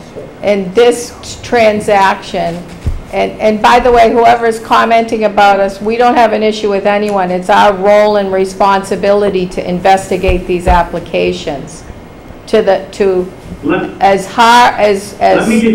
comprehensively as we can. We take our work very seriously. So when we have an application before us, I'm 1 out of 5 members of this board, but I would want to definitely make sure that I speak directly with the applicant to whom we're considering granting the liquor license, because this is an establishment that we've had problems at before. And then my other question is, in terms of her hours there being 40, she's also the proposed manager of this establishment here in North Reading. Right, Attorney Perlman? Yes, she is going to be the owner, and she'll be the manager on the license. And in terms of the employees that she's going to have in the North Reading store, are they going to be the same employees that are currently working at Smokes and Stacks? I would not want to touch anything that's, I don't want to be rude, but we don't intend to take anything from what's currently there over into what we take over. Okay. It will be a right. Okay. And then my last thing that I just wanted to note, what I noted on the, because we don't see the query, but we see the application, and there's a incorrect birth date on the application, the query application. So I think that you should probably revisit that and make sure that's the correct date there. And then on the query? Yes. Yeah. I don't know the query paper. So, yeah, I don't want to discuss I don't want to discuss personal information on this in this context of open meeting, but I'm just directing Attorney Perlman to take a look at that, because I did look through it, because that's my responsibility as a licensing board member, to make sure everything's that I see is in order. But Mr. Attorney Perlman, we lost you again. We lost you. We can. I was looking. We can ask Mr. Gilberto to follow up with you, but because I don't want to get into personal identifying information in an open meeting. I just want to draw your attention to that. And then my other question. Other members, I do have another colleague that wants to ask you a question, but my other question to you is, how many other employees does VisaBet expect to have at this location in North Reading? I would say probably 2. Okay, and just including her, or 2 in addition to her? 2 in addition to her. Okay. So 3 altogether. Okay. And then my one final thing that I wanted to note is there is going to be a seller's funding of this transaction. That's what it looked like in the application. So the seller's giving a note to this buyer to fund this purchase. Correct. Right? But this seller isn't going to retain anything other than holding the note. No stock, no other business interests other than holding a note for a loan? That's correct. Like I said, there's going to be a clean slate. No one at that business, owning that business, working at that business will be there once the new owners take over. Okay. All right. And I'm just going to turn back to my colleague. Mrs. Gonzalez had another question for you, Attorney Perlman. Well, I have a, sure. I'm not close to the mic. I have a kind of a 2-part question, and one is from Mr. Gilberto. I feel like the cart is before the horse here, Oh, because I yeah. thought we had a continuation about the license, the current license that was supposed to take place with the current owner. So, I mean, If you That's don't not mind me resolved. answering that Yeah. one, the present owner surrendered the license. oh, I did not know that. So from our last meeting, the present owner through council surrendered the license Okay. because we gave a brief extension instead of taking disciplinary action because he was in the midst of this transaction. Right, okay, I wasn't So- aware of that. Right, so we agreed to accept that and give the opportunity, I think by this meeting, for the present owner. It's quite unusual, I don't think we've ever done that before, but we've also never had three violations in a row like we did at this establishment. Yeah. So that's why it's important for us to speak to the licensee personally, because these are types of things that we want to review with, at least I want to review with an applicant before I vote on granting an application. So is there anything else you had? It's unusual that we did that, but we did that because we were told there was a transaction of, a transfer transaction in the works. Yes, I know. Do you remember that? I remember that, Okay. but I didn't know that he surrendered it. I didn't know that. Yes, he voluntarily turned it in and covered all of, or got rid of, wholesalers took the product out of there while this transaction was in the works. Because if you recall at that meeting, if we took a disciplinary action and it was likely to occur, that we wouldn't have been able to then entertain a transfer. There would have been an appeal and things like that would have prevented this transaction from being considered. So, does that answer your question? That does. Thank I don't you, think Mr. Attorney Chairman. Perlman really was even aware of any of that. So now you know, Attorney Perlman. Yeah, and just for the record, I I'll just tell you, want, I found it all through the town. The town has been great. The town has been great. First of all, we had no idea about the violation until your town told me. And then we absolutely had, and I was astonished that he had turned in his license. I'd never heard of that. And I've been doing liquor licensing for probably 30 years or more. I've never heard of someone, I mean, other than if they're going out of business, but I've never heard someone just turn in their license.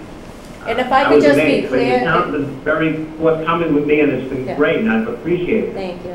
I just want to be clear to you, to the public, to whoever was making a statement. This has nothing to do with anybody's nationality whatsoever. There's been an issue with this particular place. They've had many, many violations. They've come before us many, many times. And there's a big concern for us as a board to protect our youth who have been able to buy alcohol in that establishment for many years now. So, you know, let's just make that clear that we're concerned with this and don't want that to continue. Thank you. Mrs. Gonzalez, are we? I'm not sure I heard that. It's okay, it wasn't directed towards you. I'm not sure I heard that. It was not directed towards you. Can you hear me? Was someone saying that the location has been a bad location as far as, that was correct? No, someone. You have to speak this way, Leanne. No, You have to speak like toward the as mic. we were trying to engage in questioning of you in this, during this public hearing, someone was commenting about how where people are against Indian Americans, which is not accurate. So Mrs. Gonzalez wanted to correct that record for you. You know, clearly the board has granted a license at this location to Indian Americans prior to you presenting this application. So the board is welcoming of all cultures and nationalities and backgrounds here. So our role and responsibility here, which you know quite well, Attorney Perlman, and so doesn't Pragnesh because he owns a number of these establishments. Our role is to investigate and question, not just for our own edification as to character and suitability, but also for the general public that might be joining us. Listen instead of indicting us for doing our job. And that's all Mrs. Gonzalez was saying in her own way. Mr. Wallner. And let me be clear, that it was not me or my clients who said that. And that's not what we're saying. Right. That's not right. Okay, we know that. We know that's a little clunky going back and forth on this, but at least we can see you, so we can see when your mouth is talking to us. So, all right, Mrs. Gonzalez, are you all set? Yes, thank you. Mr. Wallner, are you all set? Yeah, I'll just say I'm just uncomfortable she's not here to speak for herself again. When the kids know that they can get alcohol at a certain location, you have a reputation, they're going to be testing you from the minute you open that door. And so it's really, we've had a habitual problem here. Yeah. And, all we need is one kid to get in a car accident, and then they're going to be coming back at us, asking us how we let this happen. So, so we're just, I'm really uncomfortable not seeing the person and talking to the person who's going to be buying the store. Is the only thing I have right now. I appreciate it. In our defense, I would have come, but I'm right now battling Lyme disease, which is turned into, and I'm wearing a brace on my hand because it's turning into, I guess they say rheumatoid arthritis comes from the Lyme disease. So I'm the one that really couldn't get up there this late at night to try to do it. That's why I'm doing it from here. And that's why I had the clients come here. And I think it's multiplied by the fact that Benjamin is now sick. So, we had intended to try to come up there, but we just couldn't. Okay. Anything else, Mr. Wallner? No, I'm good, thank you. Anything else, Mr. O'Leary? Nope, I think they satisfied our concerns in relation to any relationship, first of all. Yes. And it appears as though the applicant has a significant amount of experience in working in establishments that have liquor licenses, and what we've been told, there's been no prior violations, and she appears to have had a significant amount of experience working in these type of establishments. And it is unfortunate that we aren't able to see or meet with her personally, but in the absence of that, everything else seems to be in order.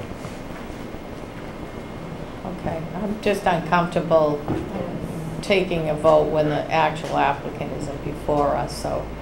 Mr. Gilberto keeps raising his hand. I'm going to turn it over to you for a moment, and we still have to take public comment too. Thank you, Madam Chair. I do have a few questions for the applicant. Just to confirm, Attorney Perlman, did I hear you say that Vigibin would no longer work at the 4 locations that are identified that she works at right now? Oh yeah, absolutely. Those are all family businesses. She does not have to be there. She's not hurting anyone by not being there. They know that she's now looking to get into her own business. There's no problem with that. Thank you. And just with regard to the current status, the licensee volunteered to surrender the license for us to go through this process for a transfer. If a transfer was not affected by September 26th, I believe the date is, we would continue with a disciplinary hearing, certainly any sort of discipline would be on the table. He volunteered, the owner that is, to not only turn the license in, which he did the next morning, but to also rid the establishment of any alcoholic beverage and signage. And that is something, as we understand it, has taken some time because of the amount of alcohol that was in the establishment. I think I flagged this to you as a potential issue because of the fact that it looked like the sale of inventory was part of the transaction, and I want to make sure that no alcohol is being sold. Before you answer, I will let you know I checked with the police department today, and I know there is some wine still that he allegedly has not been able to turn back to distributors and may be holding to sell as part of this transaction. So could you comment on that? Sure. As in a normal, which this is not, in a normal transfer of license and a purchase of a business, we do buy their inventory. In this case, you told them not to, and also they're not therefore buying any. If they were to have any beer inventory, it would probably be out of date. So we wouldn't be buying it anyway. If there's wine inventory, and if it's white, if it's within 2 to 3 years, we would normally buy it. If it's red, it can be longer than 2 or 3 years, and we would buy it. If the town tells us they don't want us to buy it, and they basically are telling us not to buy it, then we're not going to buy it. If the town doesn't say that, then the normal course of business, we would buy his inventory. Yeah, no, I don't think that we said not to. He agreed to surrender the license, therefore he couldn't sell it, and he agreed that what he had on there was going to be removed. So the way to effectuate that was, as he explained to us, was to get it back to the wholesalers, which it was going to take some time. So perhaps what's left over inventory there certainly can't be sold until the completion of a transfer and the approval of ABCC, if that does happen. But he, whatever's probably there, he's certainly not selling it, but he would have to have it covered or put away, I think, is how, obviously the police expected it to be gone and it was still there, so. I mean, I expected it to be gone, to be candid with you. We all did, but yeah, that was the part of allowing the surrender, but they haven't said that any sales have occurred there. Right. So. No, they're not actively selling this alcohol. My understanding is it may be boxed either in the back, or if it's on the storefront, it's covered up, so it's not accessible for sale. My only concern was there were representations in the transaction that there would be no change in the type of business that they would conduct between now and the consummation of the sale. But that's already happened. They're no longer selling alcohol, and I just want to make sure that we all, again, this was voluntarily offered to the board in lieu of an actual disciplinary hearing, proceeding. But I guess for the record, you are not buying any alcohol from this establishment, is that correct? Again, if in the normal course, unless the town tells me otherwise, when we go to do the closing, although he's breached the agreement so many different ways, and I suppose if we breached the agreement by not buying his inventory, I suppose we could do that, but that's not how I tend to do business. I tend to try to go by the rules and the contracts that you sign, and my clients tend to do that with me. So if we did it, I guess we would still be looking at the inventory and saying we would buy it because in the contract it says we're going to buy his inventory that's saleable. Again, unless the town tells me they would not want us to, in which case I would do what the town prescribes. Yeah. But otherwise, we would, in the normal course, buy the inventory that's there, that's saleable. Like I said, there's beer there, I'm sure it's stale. It's out of date, and we wouldn't be buying it. It's only wine. But just to be clear, wines, we probably would, unless you direct us otherwise. No, just to be clear, you're not going to get any direction from the town of North Reading telling you what you should or should not be buying. Right. But the expectation of this board and the agreement that was made with the current operator was that there wouldn't be any alcoholic beverages available for transfer for the sale, because he was going to rid himself of it. He was going to get back to the distributors, get it off-site, and there wouldn't be any inventory of that nature available. So we're not telling you whether you can buy it. I have no problem holding him to his contract with you. I have no problem holding him. All we're saying to you is that there should be a little or no expectation on your part of having any inventory to buy when it comes to beer or wine. Alcohol inventory, yes. So. All right. But we're not going to direct anybody. Yeah, we can't get involved in your business transaction. Other than that, we allowed him to surrender it to potentially make that transfer possible. Mr. Gilberto, did you have any other questions? I don't. Okay, anybody else have any other questions? Because I'm going to move on to public comment if we're all set right now. Okay, so we will accept anybody in attendance who wishes to comment in favor of this application to please step forward and identify yourself. Anybody, Mr. Gilberto? Hearing none, we'll close that portion and invite anybody who would like to speak against this license to come forward. Hearing and seeing none, we will close the public comment portion of this hearing. Okay, so what's the board's pleasure here? Is anybody else besides me struggling with the fact that we don't have the applicant here? Even sick. I don't mean in person, but she could even, be on a Zoom call, no? I don't know, so. It'd be better if she was here. Yes. May I speak to that? Sure. That was a yes. Yes, That was a Attorney yes. Perlman, I'm sorry, sure. Generally speaking, my clients don't say virtually anything at hearings. I usually do all the talking. As far as asking questions, as far as what that person is thinking or what they might do, I have a son here who is as close to her as anybody, plus I know her very well.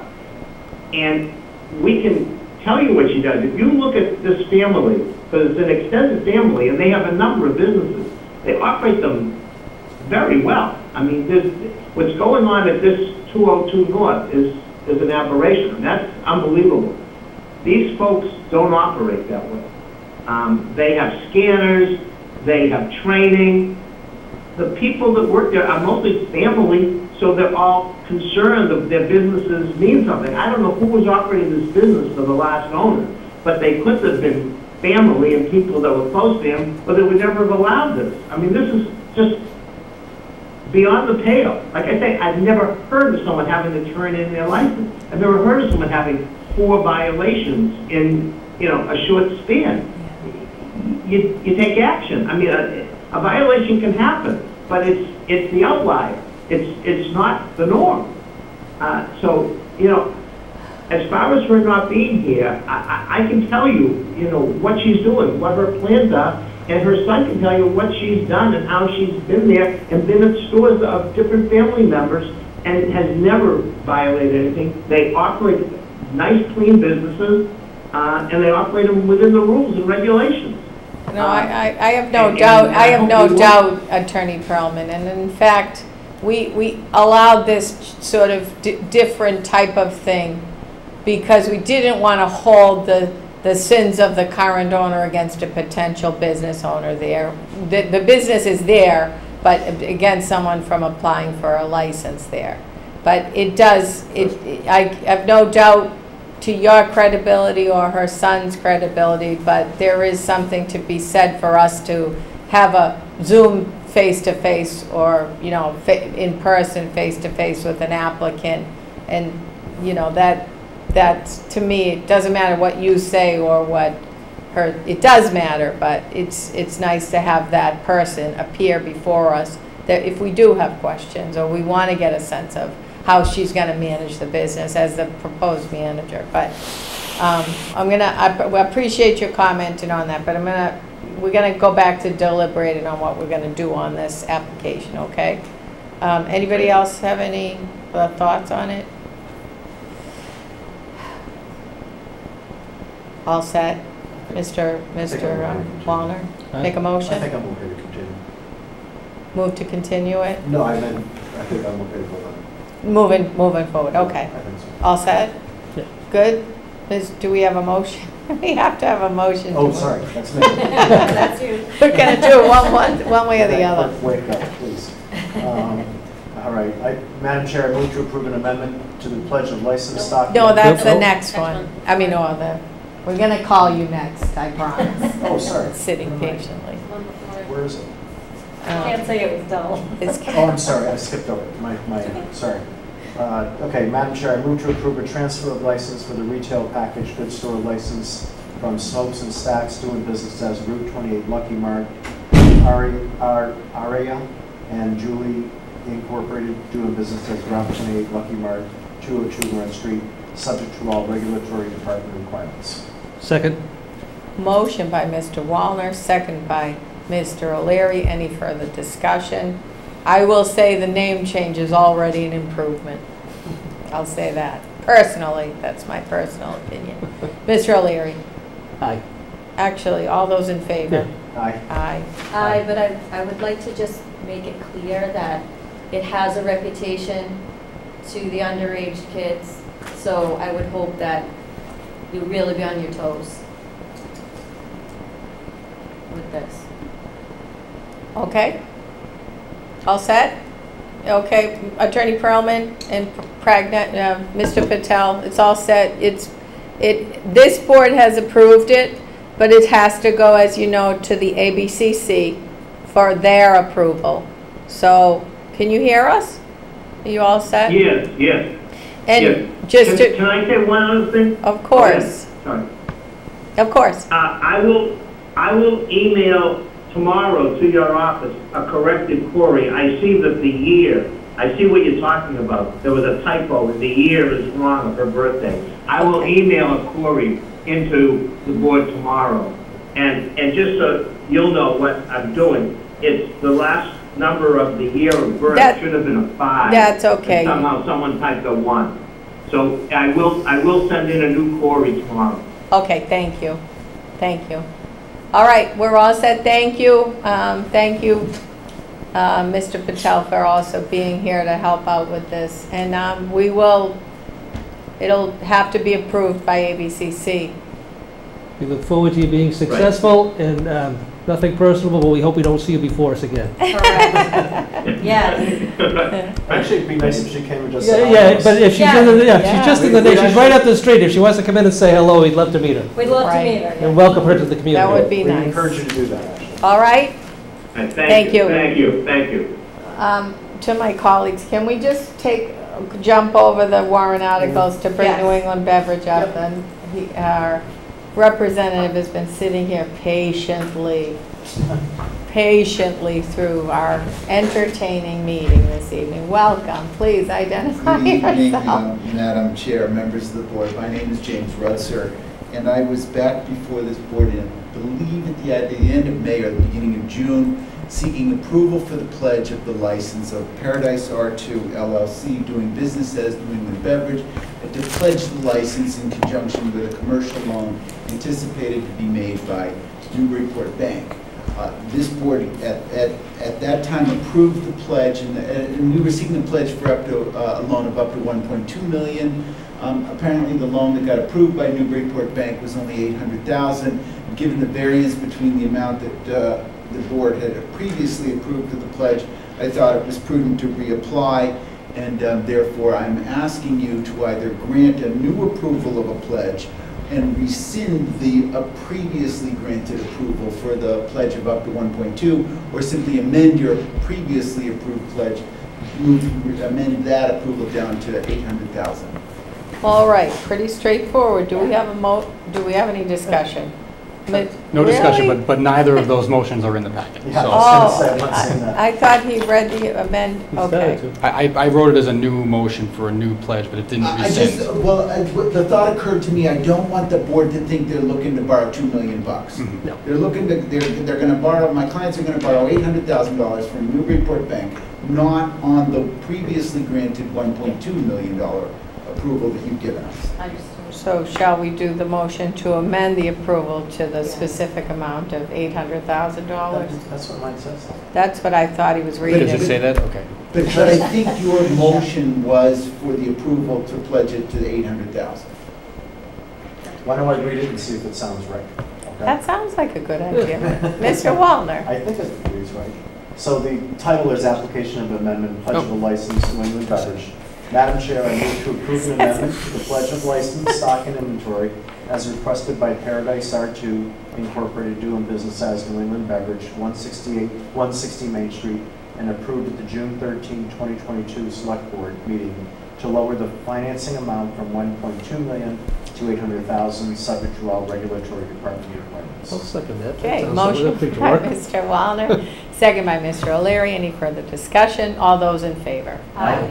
All right, thank you. Thank you, Madam Chair. Thanks for your patience. Yes, job, Michael. thank you.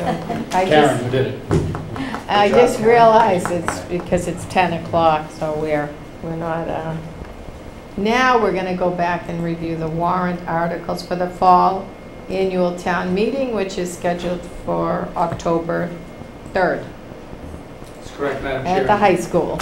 Very briefly, this is the current listing of articles. It's not the final listing. It will not be final until next Monday at 4:00 p.m. You'll see here that there are a number of articles that are on there. I will ask you to disregard Article 10, appropriate money for wastewater construction, as that will be taken up at a special town meeting. And I would point you to the last two articles, which are outside of routine, to both fund the supplemental appropriation for the facilities master plan and to fund the fire station schematic design. We do not have a dollar amount for number 13 yet, but we will in time for the next meeting. We expect it to be about $300,000 for Article 14. That's all. Questions? For any board, commission, or department or citizen petition, the deadline is 4:00 p.m. on Monday, August 15th. August 15th, okay. Yes. Where would the funding, I know you don't have the specific dollar amounts, where would we be taking the funds for those two articles? I'm anticipating a sufficient balance in free cash to be able to appropriate for both projects, but we'll certainly be eagerly awaiting the Department of Revenue certification in September or early October. Okay. Any other questions? Anything else the members think needs to be on there? I had brought up increasing another, my mind just went blank, officer Lucas position. What is the Oh, Public safety resource officer, resource Sure. officer, I couldn't find it. I had discussed that with the board, kind of, you know, and didn't know how everybody felt, if we could maybe discuss appropriating. I know you said there were a couple of different ways we could go about it. Sure. I didn't know if it needed to be on a warrant. So through you, Madam Chair, I would expect that the type of appropriation that would involve would be an amendment to the operating budget. So I would see it being handled under Article 7. That's how we customarily would handle something like that. The board does have the opportunity to put a specific warrant article on there if that's what comes with any of the planning that's on, that might be out there, or discussions that are happening out there. But it's not necessary. Article 7 will be the vehicle for which that could be addressed, if that's what the community chose to do. Did that answer your question?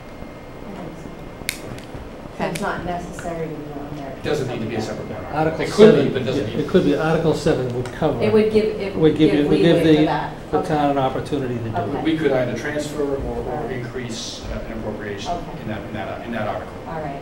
I just wanted to make sure, because if we wanted to have that in place for the school year. Well, would that involve collective bargaining as well? Wouldn't we have to get that squared away, or is that? There are a number of steps that would be required, but in Right. terms of town meeting, Right. this is the one that strikes me as Where it could be where at it least could be done. funded. The other thing that the board talked about in terms of the articles was revisiting the affordable housing parcels. At least one of them, which I believe is the Oakdale, seemed to be the one that everyone was in the most agreement on, even though we were waiting to hear back from the proponent on more specifics, and that just kind of died its own death without us hearing more about it.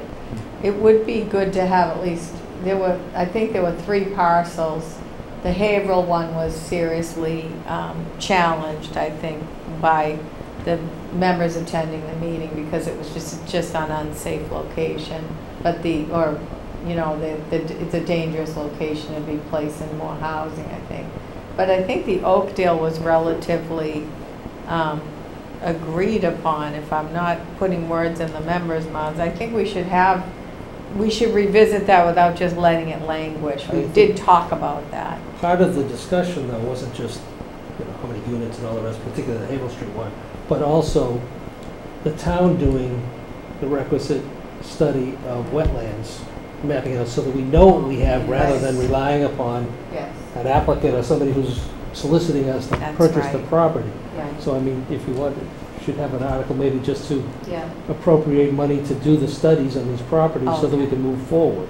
I think that's Because important. I think the I do consensus too. was, and the town meeting vote was, based on the discussion that was had, that the town should assume the responsibility of knowing what we have and what we can Yes. put there, and then solicit Right, because there's people wetlands on Haverhill. Now developers you're to develop the property remembering for us, knowing Yes. full well what the limitations were going to be. that. Right, right. You know, part of the other argument was, we don't normally do that. Well, this is our land.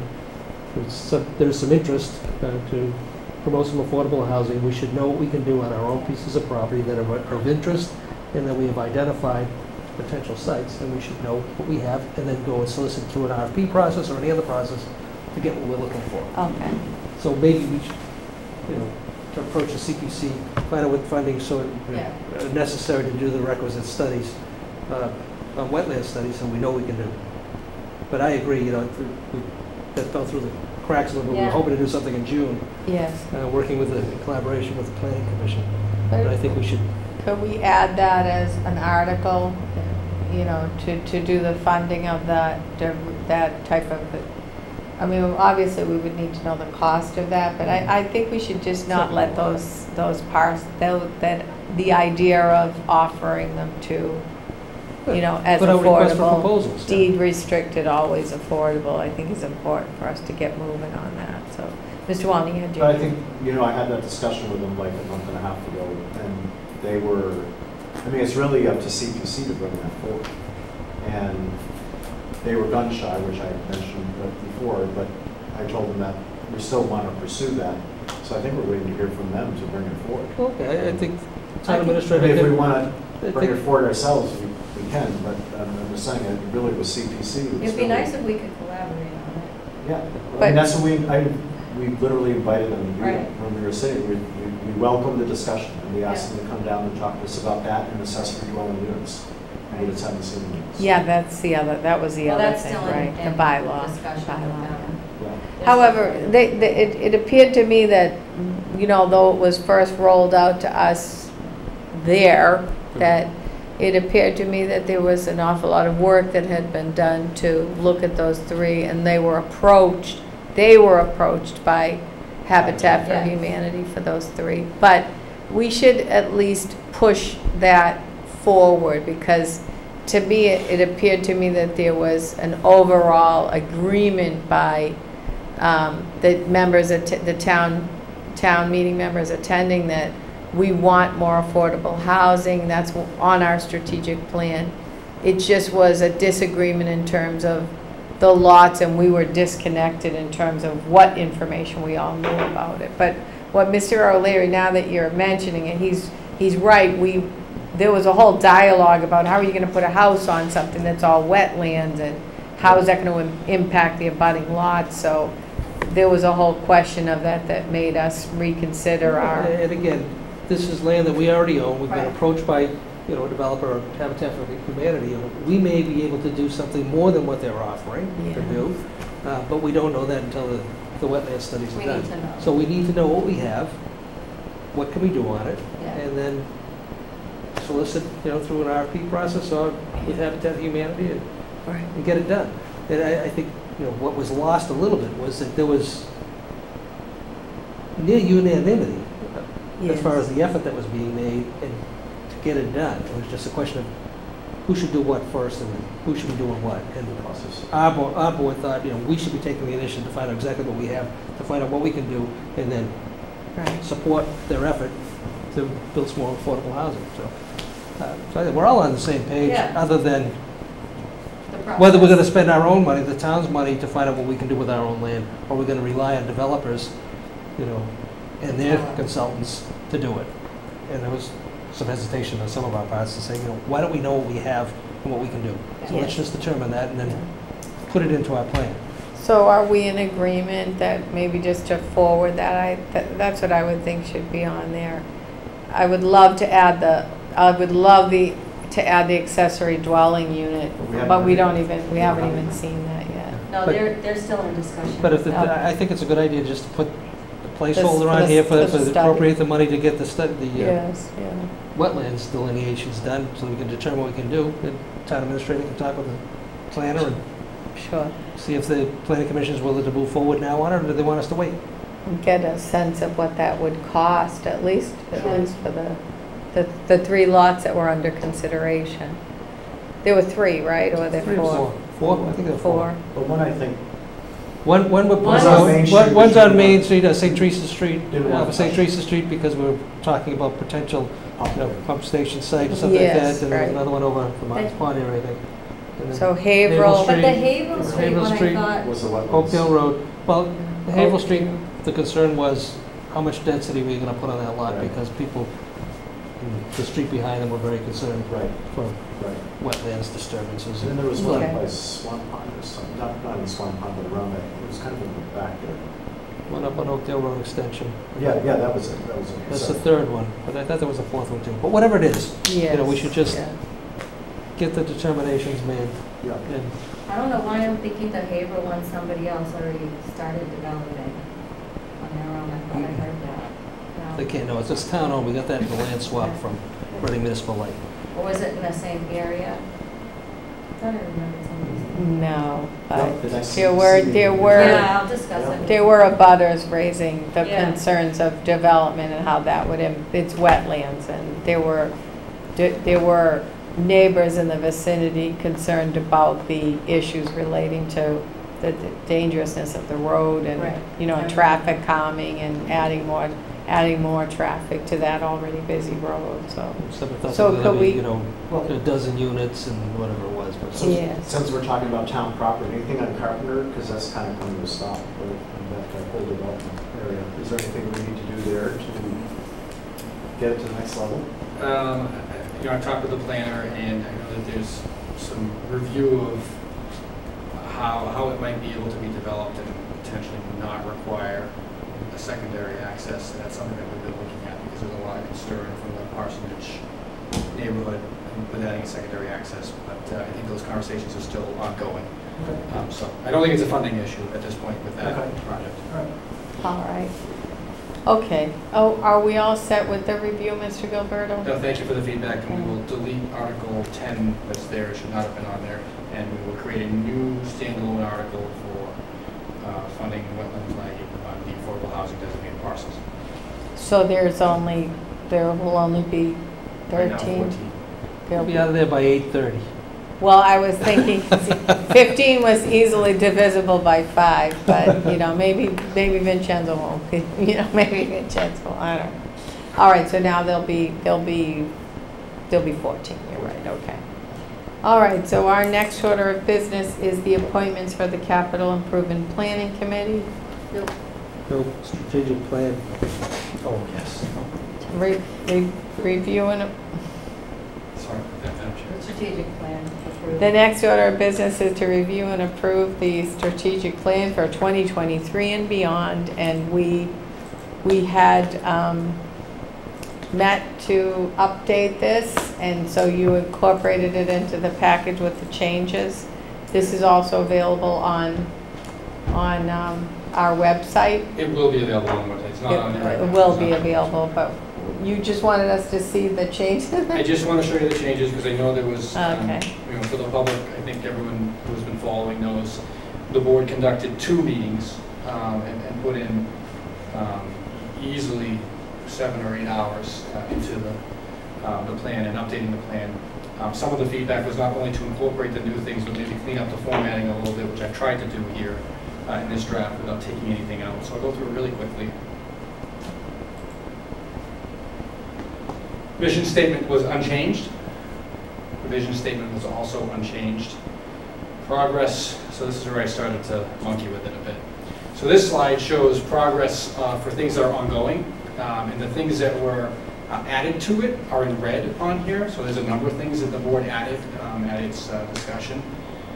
And then I created a second progress achieved slide, sort of to separate the two. So these are things for which we've been working on it, and we've made some progress, and these are things for which we sort of have worked through and are now, maybe not on the back burner, but are not being actively worked on for a variety of reasons. So that's sort of the difference between these 2 slides. And again, I'm not going to go through every item that was added, because you all know what was added. But for the public, this will be posted on the website, and you'll be able to check it out. For the objectives, the board's feedback was to try to divide up better by subject matter. So this is one of 5 sections. I called it leadership and vision. So sort of very general things that didn't fit neatly in one of the 4 divisions of the administration under the charter. The 4 divisions being finance, public works, public services, and public safety. So anything that didn't fall in those 4 categories went here. So then we get into the 4 categories, and again, the new items are in red. So we have public works, we have finance, and then we went into public services and public safety as well. Public services is one that's been active in recent years. We've added things to it, although not necessarily in the most recent round. But I think I've got all of the update on there. Well, you're going to have to become a Purple Heart community because we are. I would just note, so I did not take anything off for which we accomplished afterwards, but we did accomplish that. Yes. There was a couple other things in there too that we did accomplish. So, but I didn't want to mess with what the board had already done. What about exploring compensation for the select board? It was on. Is that on there? It was in leadership and vision. Yeah. I saw it, but I don't remember what it was. Okay. Retroactive for Mr. O'Leary. Retroactive for Mr. O'Leary. We can't afford that. And then I'll retire. We can't afford that. Yeah, we want to be able to. It's on here. But No, it's on. I saw it. I'll add it to the objective slide though, just to make sure it sticks right out as something that we have as a priority. Well, you could always adjust the budget under Article 7. And then Doesn't that require a charter? Would that require a charter change? Are we, all the elected members? I'd have to review. I looked at this last time it came up, but I just don't remember the answer. Right. Without compensation, all the elected members, right? Yeah, I'd have to double check, but there may be a restriction there. Yeah. I did not change the core values because the board did not change them in this SWOTT SWOT exercise. We didn't change anything on it, so I'm not going to go through the rest of that. So I tried to clean it up a little bit to reflect everything that was done. I appreciate all your feedback at those 2 meetings, and I have prepared a motion to adopt this if the board so chooses and get it up on the website. Yeah, that looks great. You did a great job cleaning up It's all your work. I just organized it. It's great. All right, any questions? No, we're good. Do we have a vote? Motion. Yes, we do. Madam Chair, I move to approve the strategic plan for 2023 and beyond. Second. Motion by Mr. Wallner, second by Mr. O'Leary. Any further discussion? All those in favor? Aye. Now it's appointments to CIPC. Do we have a motion? I'm sorry, is that Next order of business? Oh, yeah, okay, yep. Madam Chair, I move to place a nomination of following names for appointment, reappointment to the Capital Improvement Plan Committee. Catherine Manapelli to expire May 2nd, 2023. Abigail Herbut to expire June 30, 2023. Donald Kelleher to expire June 30, 2023. Elizabeth Ward to expire June 30, 2023. Jeffrey Friedman to expire May 2nd, 2023. Michael Connolly to expire June 20, 2023. Joseph Foti to expire June 30th, 2023, and Vincenzo Studo to expire May 2nd, 2023. Second. Motion by Mr. Wallner, second by Mr. O'Leary. Is this a name roll call? It is. Oh. Sorry. You don't have to say the terms. You can just say the. What I know. I'll pass it down. Yeah. Well, or just what page is it in our? Page 8 is the motion. That might be easier. 8. Yeah, I did see it in there. I just. Okay, and thank you, Mr. Gilberto, for getting to this right away. Mr. Kelleher reminded us that we need to make these appointments again, so thank you. All right, any discussion? We have a motion by Mr. Wallner, a second by Mr. O'Leary. It's a roll call vote. Mr. O'Leary. Catherine Manapelli, you're welcome. Abigail Herbert. Donald Kelleher. Elizabeth Rook. Jeffrey Friedman. Michael Conley. Joseph Foti, and Vincenzo Studo. Mr. Wallner. Catherine Manapelli, Abigail Herbert, John Kelleher, Elizabeth Ward, Jeffrey Friedman, Michael Connolly, Joseph Foti, Vincenzo Studo. Mrs. Gonzalez. Catherine Manupelli, Abigail Herbert, Donald Kelleher, Elizabeth Rourke, Jeffrey Friedman, Michael Conley, Joseph Bodie, and Vincenzo Studo. Okay, and Manupelli is Catherine Manupelli, Abigail Hurlbut, Donald Kelleher, Elizabeth Rourke, Jeffrey Friedman, Michael Connolly, Joseph Fode, and Vincenzo Studo. Okay, our next order of business is legal bills. Mr. Wallner. Madam Chair, I move to approve legal bills for Furman Gregory Jutula in the amount of $3,859.01 for judicial arbitration and mediation services incorporated for mediation on the secondary school building project. Second? Motion by Mr. Wallner, second by Mr. O'Leary. Any further discussion? Hearing none. All those in favor? Aye. That's the only legal bill, right, Mr. Wallner? That's in the packet? Okay. Next order of business is the review of and approval of meeting minutes. And Madam Chair, I would like to ask if we could go 6.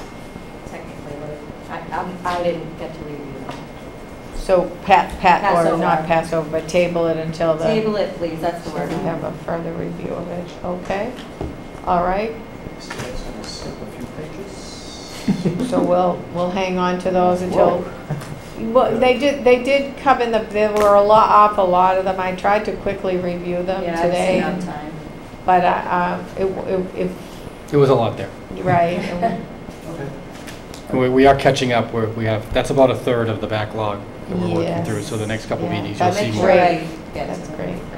All right, so keep them coming, and Okay. I think it would help if when they're done, if you uploaded them into the share folder, then we don't have to look at them right before the meeting. We can just look at them and make some recommended if So- they need modifications. So we'll create a draft meeting minutes folder and share files. You can Perfect. find them in that. Okay, I'll do that tomorrow. Yeah.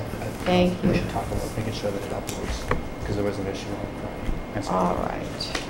Our next order of business is the town administrator's report. Thank you, Madam Chair. I'll be very brief. You heard the good news regarding Mrs. Conley. She had been the executive administrative assistant in the office for a while, having filled in as a town clerk, and Ms. Duplin has evaluated her and recommended and appointed her to be the assistant town clerk, which is a statutory position, and we're really happy about that and look forward to the continued working relationship in the office, including Ms. Ducro as well. I just will note, and I made a similar comment to this at the Land Utilization Committee meeting in either late June or early July. We conducted a rail trail feasibility study, and I know that there's a lot of questions that have come out of it, but one thing that also did come out of it is our feasibility study was submitted to the state, and the state accepted it, and they did actually acknowledge that our project would be eligible for federal funding once we're ready with a design and a route to proceed with. So the next step really is for the town to advance that design, which the Land Utilization Committee has been working on. At the same meeting, I provided this update in the process, which again was not unanticipated, although the timing of the notice was sort of surprising to some. Because within days of being told we were not getting grant funding to continue planning, we were told we were eligible for construction funding at some point in the future. But what I also want the community to hear in this forum is the Land Utilization Committee has recognized there's a lot of work to be done still with regard to the route, and so they had actually taken a vote not to request funding at the October town meeting for the rail trail while they work on that in the background with all of the stakeholders. I just would note, again, for those who may see this project shows up on a list now, that's the reason why. We were expecting that was going to happen when the report was submitted. I didn't expect it to happen so quickly, but it did happen quickly. But our project doesn't go any further until we actually move forward with the design, which the LUC is not prepared to recommend requesting funding for yet. A couple of other notes. We did run into an issue with regard to culverts on Chestnut Street, kind of near the Public Works Department. Madam Chair, I know you're well aware of that. It's going to require a replacement and repair there that will not be insubstantial. We went through something very similar with Park Street, although this won't be maybe quite as involved, but I'm just flagging it because we're going to have to make the repair. We do have funding in place through a town road repair appropriation that we ordinarily are reserving for pavement management plans, so paving or repaving of roads. We're going to have to dip into that to be able to make this repair to keep the road safe and passable, which means we'll need to request additional funding to keep up with the pavement management plan at a future town meeting. I don't know that it will be October, it might be in June, but whenever we're deviating from what we're planning to use those funds for, I try to let the board know. This is something we need to do. We need to make this repair to keep the road passable. We had a pothole open up that the chair identified, or was reported to. Was it 3 weeks ago now, Madam Chair, that came up? Yeah. No. Last weekend. Last weekend? Yeah, it was last weekend. You're right. Yes. I apologize. So anyway, Yeah. DPW jumped right on it, but I just want to make folks aware there's going to be some interruption on the road, and we're going to need to make the repair. Excuse me, just in relation to the dipping into one fund to take care of this problem, why wouldn't we replenish that in October so that we don't lose a season or two I think that's our maintenance program? I think that's my hope. We'll want to talk with the Capital Improvement Management Committee, or the Capital Improvement Planning Committee with regard to that, but hopefully we can do that this fall. I mean, I'd like to see it at the October town meeting, whether it be Article 7. Yeah, the capital article, yeah. Or the capital, whatever it's going to be. I don't want to see our road program slip any more than it already slips. It's costly. We have a lot of territory to cover, and unforeseen expenses like this come up. But I think if we have some free cash and other resources to handle it, we should supplement it. So we'll look to do that with a recommendation. That's my question. I specifically had a question that wasn't related to that because I didn't recognize how serious the issue was until Chief Spatz explained it. But one of my questions to follow up with you on anyway had to do with the intersection improvements, and the CIPC did approve, and we did approve at the town meeting. We did, and the town did approve at the town meeting the 4 intersections. We saw the study, and Chestnut and Park was one of those, and it's quite close to that. So CIPC did put funds to have that done. And that's a long time now that nothing has taken place, but we already sort of had funds for traffic calming and traffic signals and things, and improvements to that location. That, I mean, why not do it all at once? And we did already approve funds to be used through CIPC for roadway improvements and safety improvements. And we did that for 4 different intersections, but that one was the one that took priority. And I did want to ask you what is the delay on that? What is taking so long for that to have been done? Nothing does appear to even have been done. Which intersection are you asking about? We had met with the engineer, and we looked at the study. There were the intersection of Chestnut and Park Street. There were proposed traffic signal there to calm the traffic down at that intersection, which the Chief Murphy told us was the intersection that had a lot of incidents. No, Park and Central, not Park and Chestnut. Yeah, there were Chestnut It was Park. No, it was Park and Chestnut was the one that they were going to look at first. No, that wasn't one of the intersections. No, that wasn't one of the intersections. Yes, but it was. It was Park and Central. It was Haverhill Street and Chestnut Street. That was the first one. Haverhill Street, Chestnut Street. And then it was Southwick Road, Park Street, Concord Street. Yeah. And then North and Central. And then North and Central. I didn't think. No, those were the 4. Those were the 4. Yeah. North and Central, Park and Central, Haverhill Street and Chestnut, and then the Southwick, Concord, Park Street. Those were the 4. It wasn't. But did we appropriate funds for that? Yeah.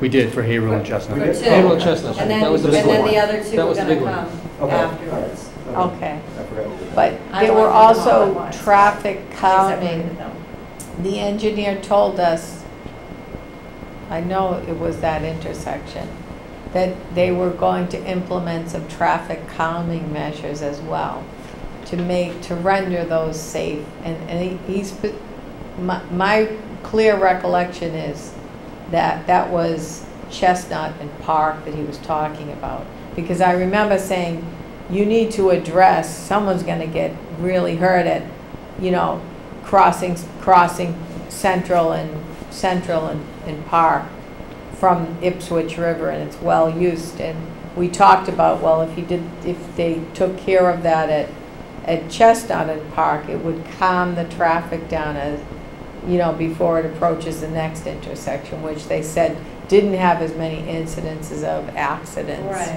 there. But, you know, they could at least put some calming measures in place, you know, more signage, more slow down, more crosswalks, more, you know, visible things in the roadway to render it more safe for, you know, cyclists and pedestrians. But you talked about changing the cycle of the light too on each end.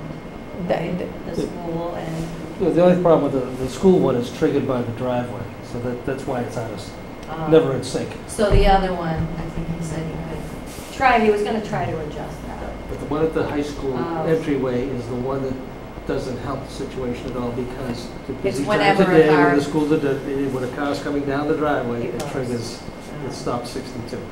Right. Well, why I bring it up to you to inquire about it is, just like we don't want the, and they do certain roads, they have the schedule of roads ready to be improved, and they've been doing that and keeping to that for ever since I've been on the board. They've been keeping to that and making sure that keeps going. Like Mr. O'Leary said, we don't want to let that go. If we need to borrow some money, what road is it going to get taken care of? But those really, we studied those intersections because they were unsafe, and we really,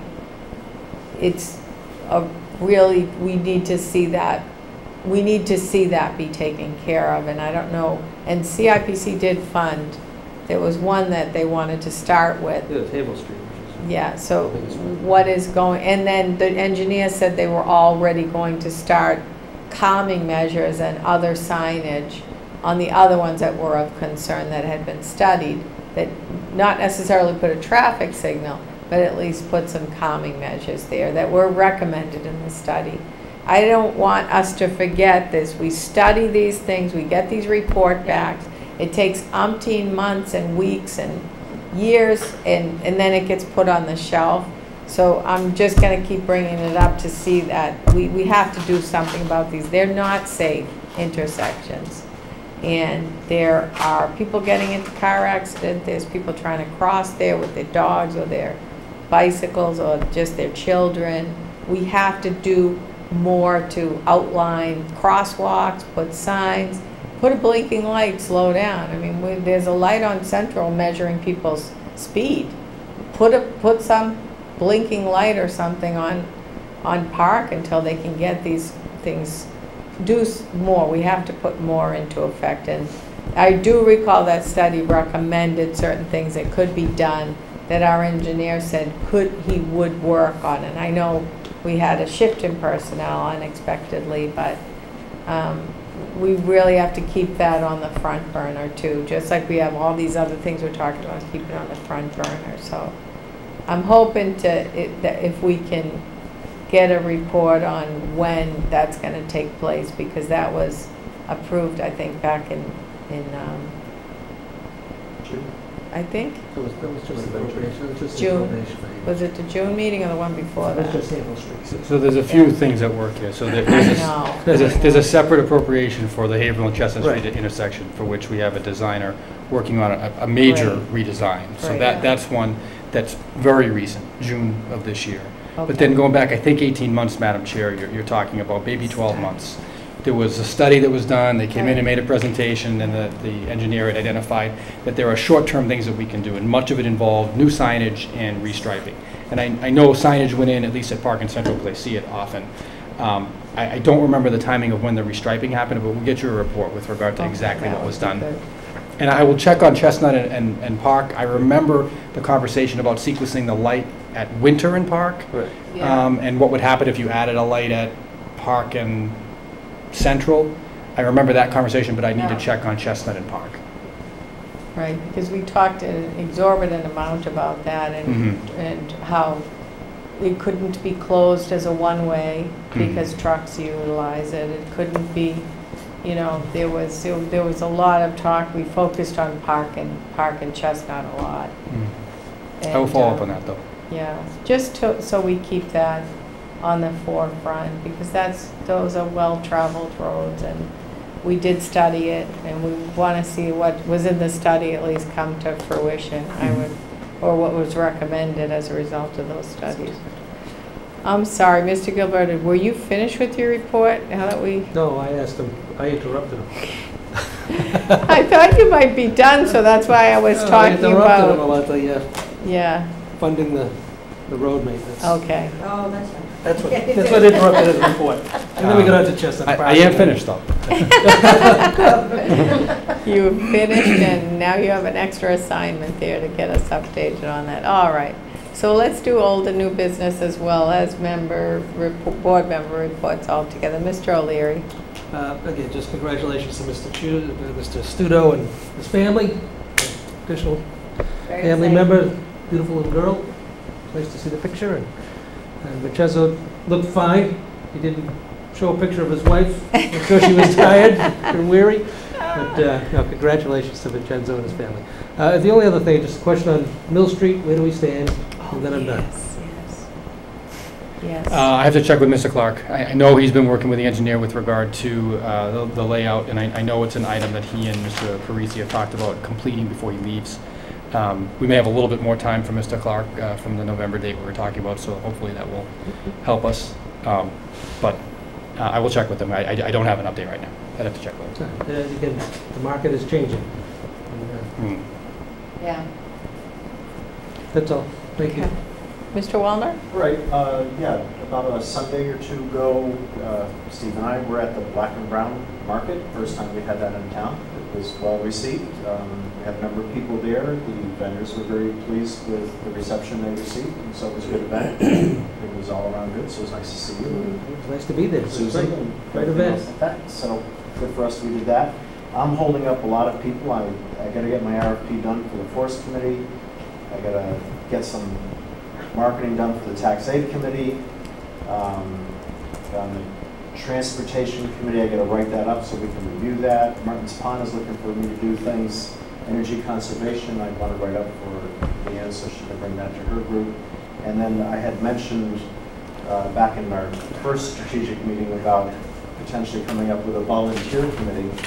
And I remember you had commented, okay, that's a little bit too far for me. And then I don't know if you saw the Reading magazine, but in there, Reading Cares is their volunteer committee. So this is something we should, I will put together and we should really explore, because there is a need for that.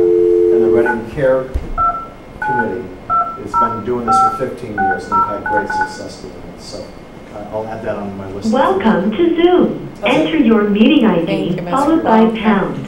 Mrs. Gonzalez. I would also love to congratulate Mr. Studo on Mariella Victoria Studo.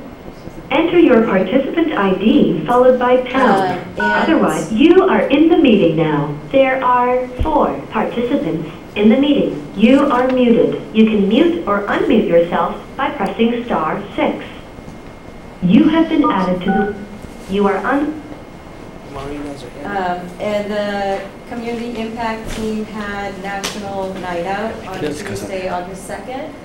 And I unfortunately was out of town, so I didn't get to attend, but from what I read, it was a great success. We were down there. We were there. We had a good time there. That was very nice. So it sounds like it was a fun night and successful. Mr. Gilberto was there with a couple of his boys. He was in the bouncy house. No, he was near the bus. Yeah, I'm sorry I had to miss it. It was a nice night too. Yeah, it was completely fine. Great time. It's crazy. The police department had the new hybrid vehicle there, and kids getting in and out, people asking questions about it. Fire department had a great display. Senior center, everybody, it was great. Board of Health, good. And the police department does a great job flipping burgers. Yeah. I may, you all said, I may have a police officer, one of my kids, he was quite impressed with the canine dog. Oh. Thinking about that, as I'm absolutely, so, yeah, he went and he had a blast, my youngest went and he had a blast there with his friends, so that was good, because he's a teenager, so, you know. And I just wanted to say congratulations to Jillian and Vincenzo on their baby, and hope they have many, many years of fun and amazement and excitement and sleep. I hope she's a scheduled girl right away and gets into a sleep schedule so they can get some rest, but hope they're having a lot of fun and enjoying the baby. Just to interrupt you, I forgot to mention, she was born on my daughter's birthday, so God bless them. She turned out great, but oh, I guess babies. Those little Leos, they'll give you a run for your money. Yes, yeah. All right, so, and that's about it. Yes, and all the other stuff we've already talked about, so I think it'd be a good point to ask for a motion to adjourn.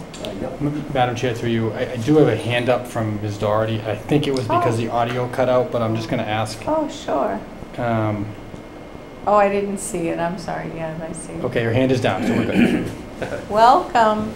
Did you have a question, or? I think it was the issue with the audio, which Well, she was letting us know. we interrupted the board members to fix, so sorry about that. No, I'm sorry, I should have. Okay. Everybody's sorry. Madam Chair, move to adjourn. I'll second. Motion by Mr. Wallner, second by Mr. O'Leary. All those in favor? Aye. Okay.